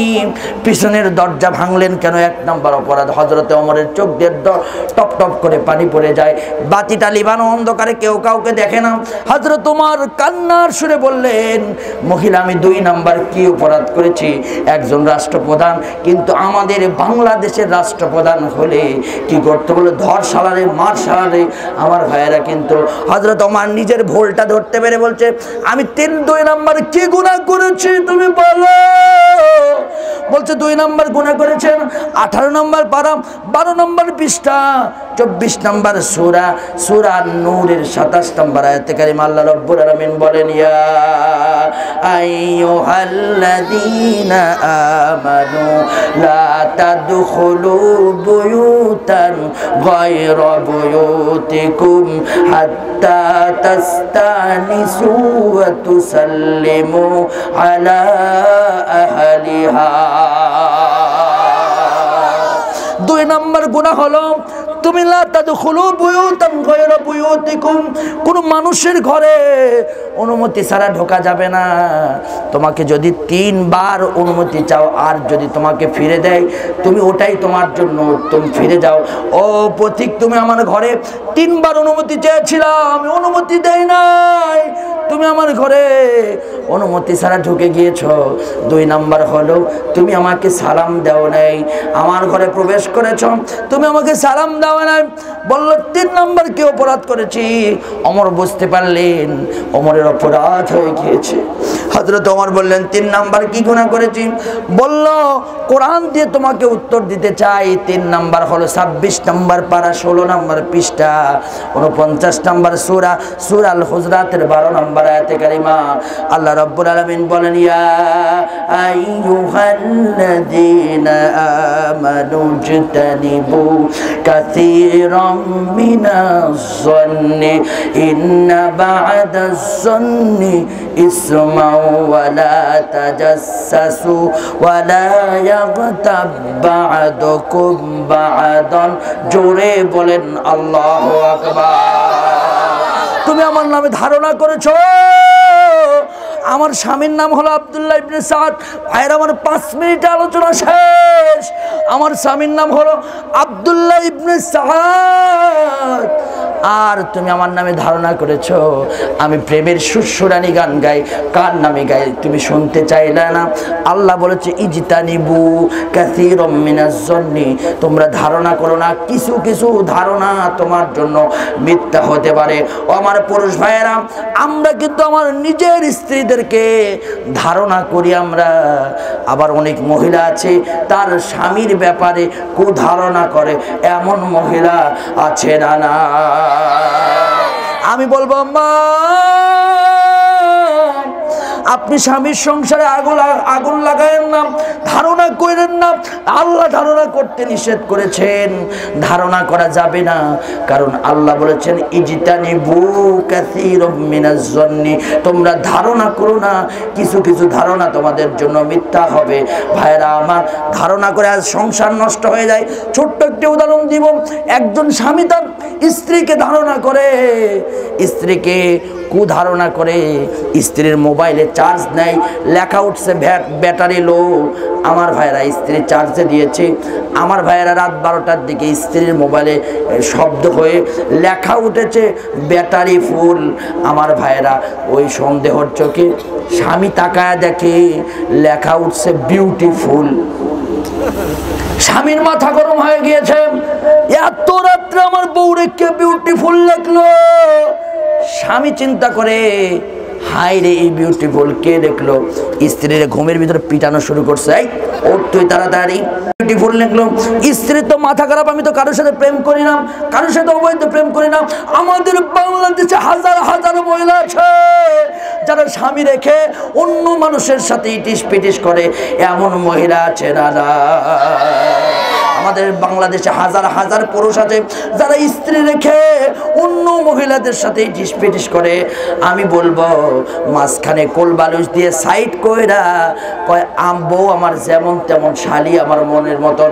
আর এই পাশ থেকে বউ চিন্তা করে স্বামী আমার যেমন তেমন, দেবর আমার মনের মতন। আমার ভাইরা, আমার প্রিয় বন্ধুগণ, ওই স্ত্রীকে মারে, বলে কি হয়েছে? বলো স্ত্রী তোমার মোবাইলে এত রাত্রে বিউটিফুল কে দিল তোমাকে? এই এসএমএসটা, এসএমএস চেক করে দেখে এসএমএস নয়।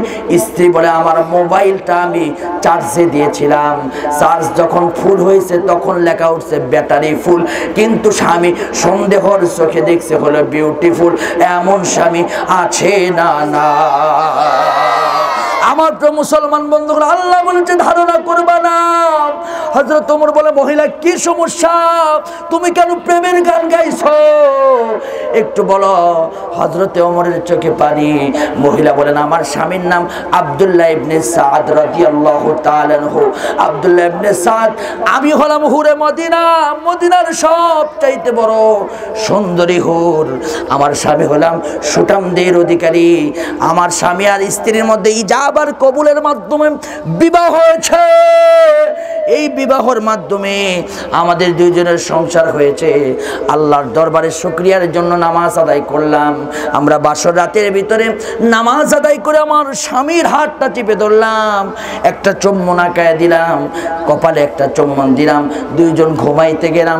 কে যেন রাস্তা দিয়ে বলতে যাচ্ছে জিহাদ জিহাদ জিহাদ চাই, জিহাদ করে বাঁচতে চাই। আমার স্বামীর কানের ভিতরে পড়ে গেল, কানটা খাড়া করে শুনলাম, ডাক দিয়ে বলছে কে গো তুমি? জিহাদের ডাক দিচ্ছ? বলল আব্দুল্লাহ ইবনে সাদ, হযরতে ওমর রাদিয়াল্লাহু তাআলা আনহু বেঈমানের বিরুদ্ধে জিহাদের জন্য তোমাকে চিঠি লিখে দিয়েছে। কি চিঠি? ওই জানালার ভিতর দিয়ে চিঠি দিলেন হযরতে আব্দুল্লাহ ইবনে সাদ। ওই চিঠিটা পড়তেছিলেন। আমার ভাইয়েরা বাসর রাতের ভিতরে আয়াত লেখা দিলেন। হযরত ওমর বললেন আসসালামু আলাইকুম। আমি সালাম দিলাম। আব্দুল্লাহ ইবনে সাদ, তোমাকে সেনাপতির দায়িত্ব পালন করতে হবে জিহাদের ময়দানে। ওই মহিলাটা বলে আমার স্বামী চিঠি বের করলেন, আয়াতে কারিমা লেখা দেখলেন। কি সে আয়াতে কারিমা? সূরা তাওবার 38 নম্বর আয়াতে কারিমা। আল্লাহ রাব্বুল আলামিন বলেছেন ইয়া আইয়ুহাল্লাযীনা আমানু মা লাকুম ইযা কিলাকুম ইনফিরু ফি সাবিলিল্লাহ আসাকালতুম ইলাল আরদি ওয়ারিদিতুম বিল হায়াতিদ দুনিয়া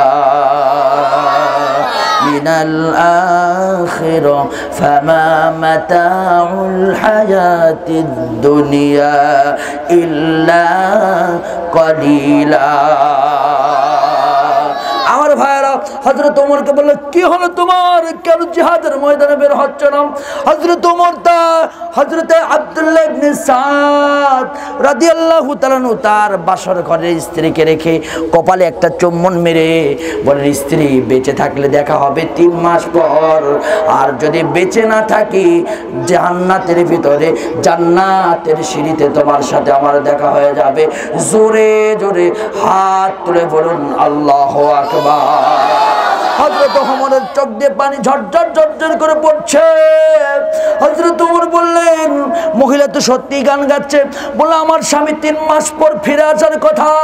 ও আমার ভোলার মুসলমান, এই মুহূর্তে আজকের দিনের সমাপনী রজনী হয়ে যাবে।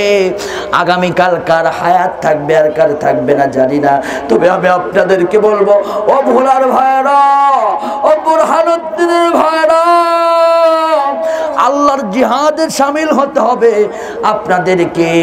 কারণ ও মা, যারা আমার মাইকের আওয়াজ শুনছেন, মা আপনাদের সন্তানদেরকে জিহাদের জন্য উপযোগী করুন।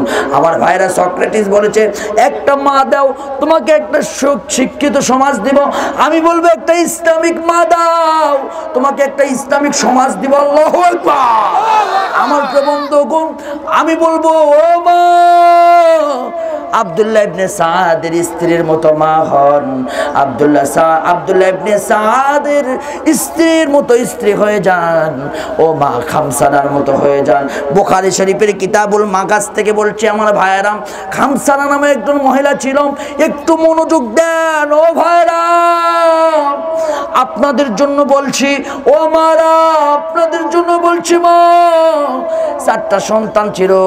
আপনার সন্তানকে কোরআনের শিক্ষায় শিক্ষিত করেন, আপনার সন্তানকে মসজিদে পাঠান, আপনার সন্তানকে মাহফিলের কাজে লাগায় দেন, আপনার সন্তানকে জিহাদের কাজে লাগায় দেন, দিন কায়েমের সৈনিক বানায় দেন। একটা মহিলা ছিল, নাম হলো খামসানা। আল্লাহর কাছে দোয়া করলেন, আল্লাহ আমার 4টা সন্তানকে জিহাদের ময়দানে শহীদ করে নিও। আমার ভাইয়েরা তাবুকের যুদ্ধে চলে গেলেন।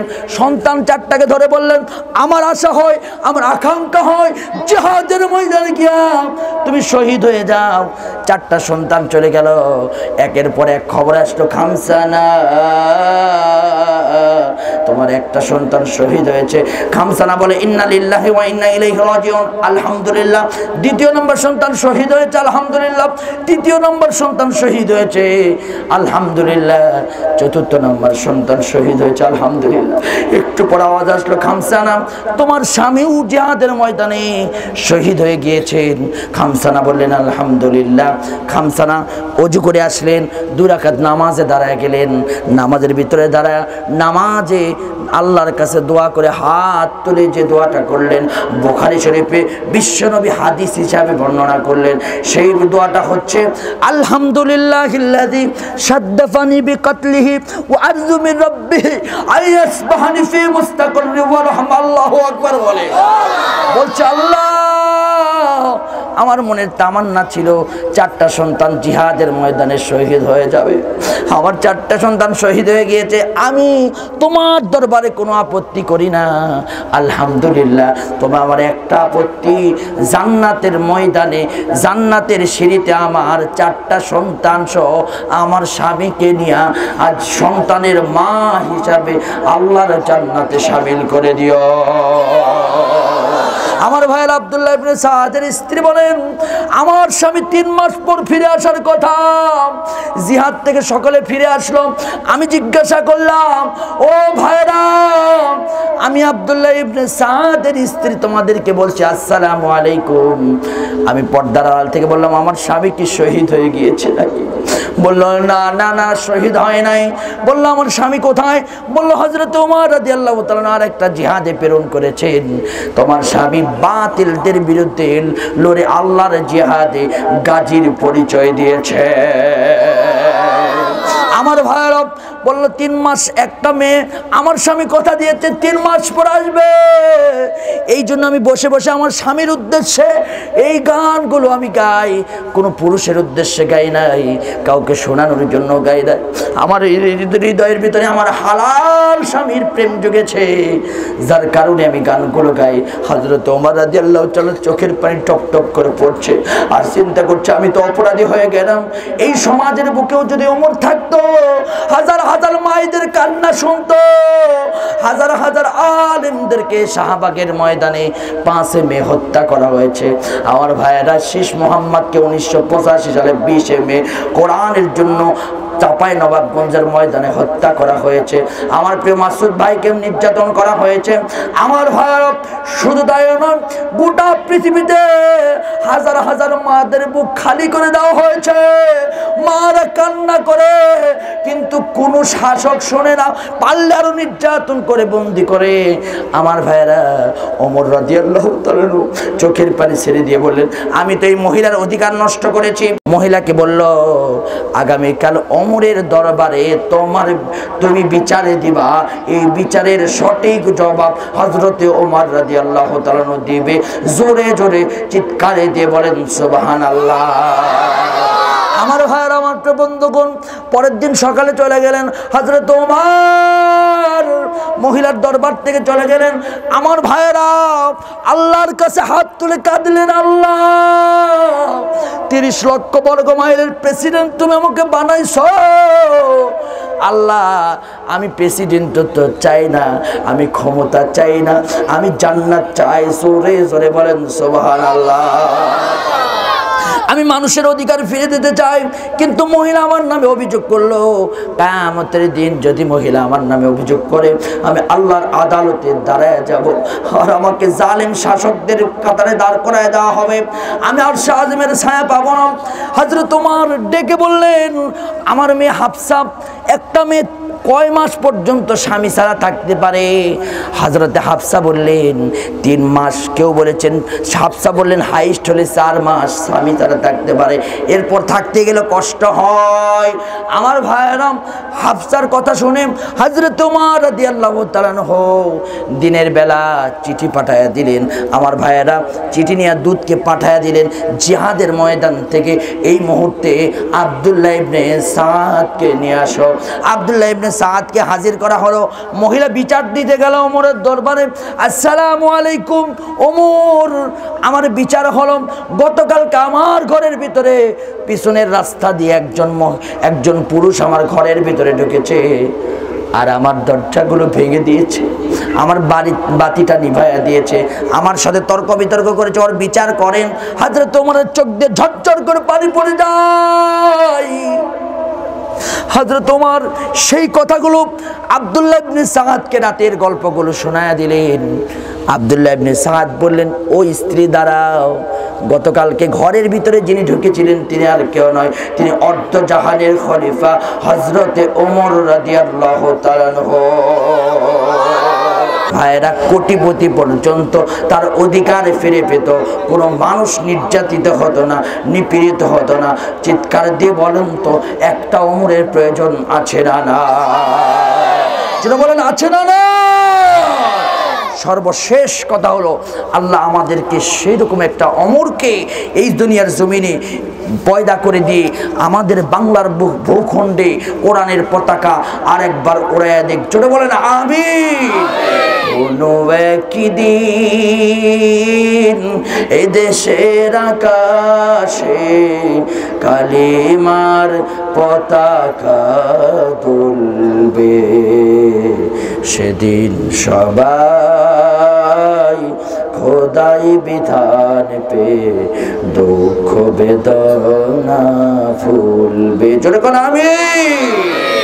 দাও খোদা দাও আমায় আবার ওমর দারাজে দিল। আল্লাহ আমাদের সকলকে কোরআন বুঝে, কোরআন মেনে, কোরআনের আইন ভাবিক চলার তৌফিক দান করুক। জোরে বলেন আমিন। আমার আজকের প্রথম প্রথমত আলোচ্য বিষয় ছিল, আমি আবার রিপিট করছি, আলোচ্য বিষয় ছিল শয়তান চেয়েছিল তিনটা জিনিস। ইমানদারেরা শয়তানের অনুসরণ করে না। শয়তান চেয়েছিল হায়াত, 2 নাম্বার হচ্ছে ক্ষমতা, 3 নাম্বার হচ্ছে সোজা রাস্তার পথে দাঁড়াবে। আর মুমিনরা হায়াত চায় না, নেক হায়াত চায়। আল্লাহর কাছে দোয়া করে, আল্লাহ শহীদ মৃত্যু দাও, আল্লাহ আমাদের কবুল করুক, জোরে বলেন আমিন।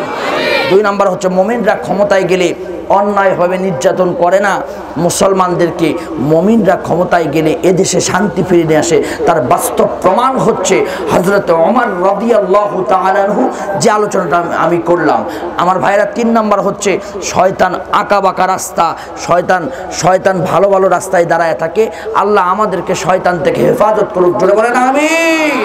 2 নাম্বার বিষয় ছিল আমার আলোচনার, একটা ওমর এই জামানায় দাও হে মেহেরবান। প্রথমত বিষয় ছিল গান গাওয়া হারাম। এই সমাজে আজ অশ্লীল বেহাপনা গান এগুলো চলে, আল্লাহ আমাদেরকে এই গানগুলো থেকে হেফাজত করুক, জোরে বলেন আমিন। 2 নাম্বার বিষয় ছিল এই সমাজে যদি ওমরের মতো একজন ওমর কায়েম হয়ে যেত, ইন্না আনসালনা ইলাইকাল কিতাবা বিল হাক্কি লিতাহকুমা বাইনান নাসি বিমা আরাকাল্লাহ, তাহলে এই সমাজে অন্যায় অবিচার দূর হয়ে ন্যায় বিচার কায়েম হয়ে মানুষ তার অধিকার ফিরে পেত, শান্তি ফিরে পেত। আল্লাহ তোমার কাছে গভীর রাতে দোয়া করি, আল্লাহ আমাদের এই বাংলাদেশে বড়ই প্রয়োজন ওমরের, আল্লাহ তুমি একটা ওমর নাসিল করো, চলে বলেন আমিন। আমি আলোচনা শেষ করছি, আপনাদের জন্য দোয়া করছি, আমার জন্য দোয়া চাচ্ছি, আল্লাহ যেন আমাদের সকলকে সুস্থ রাখে।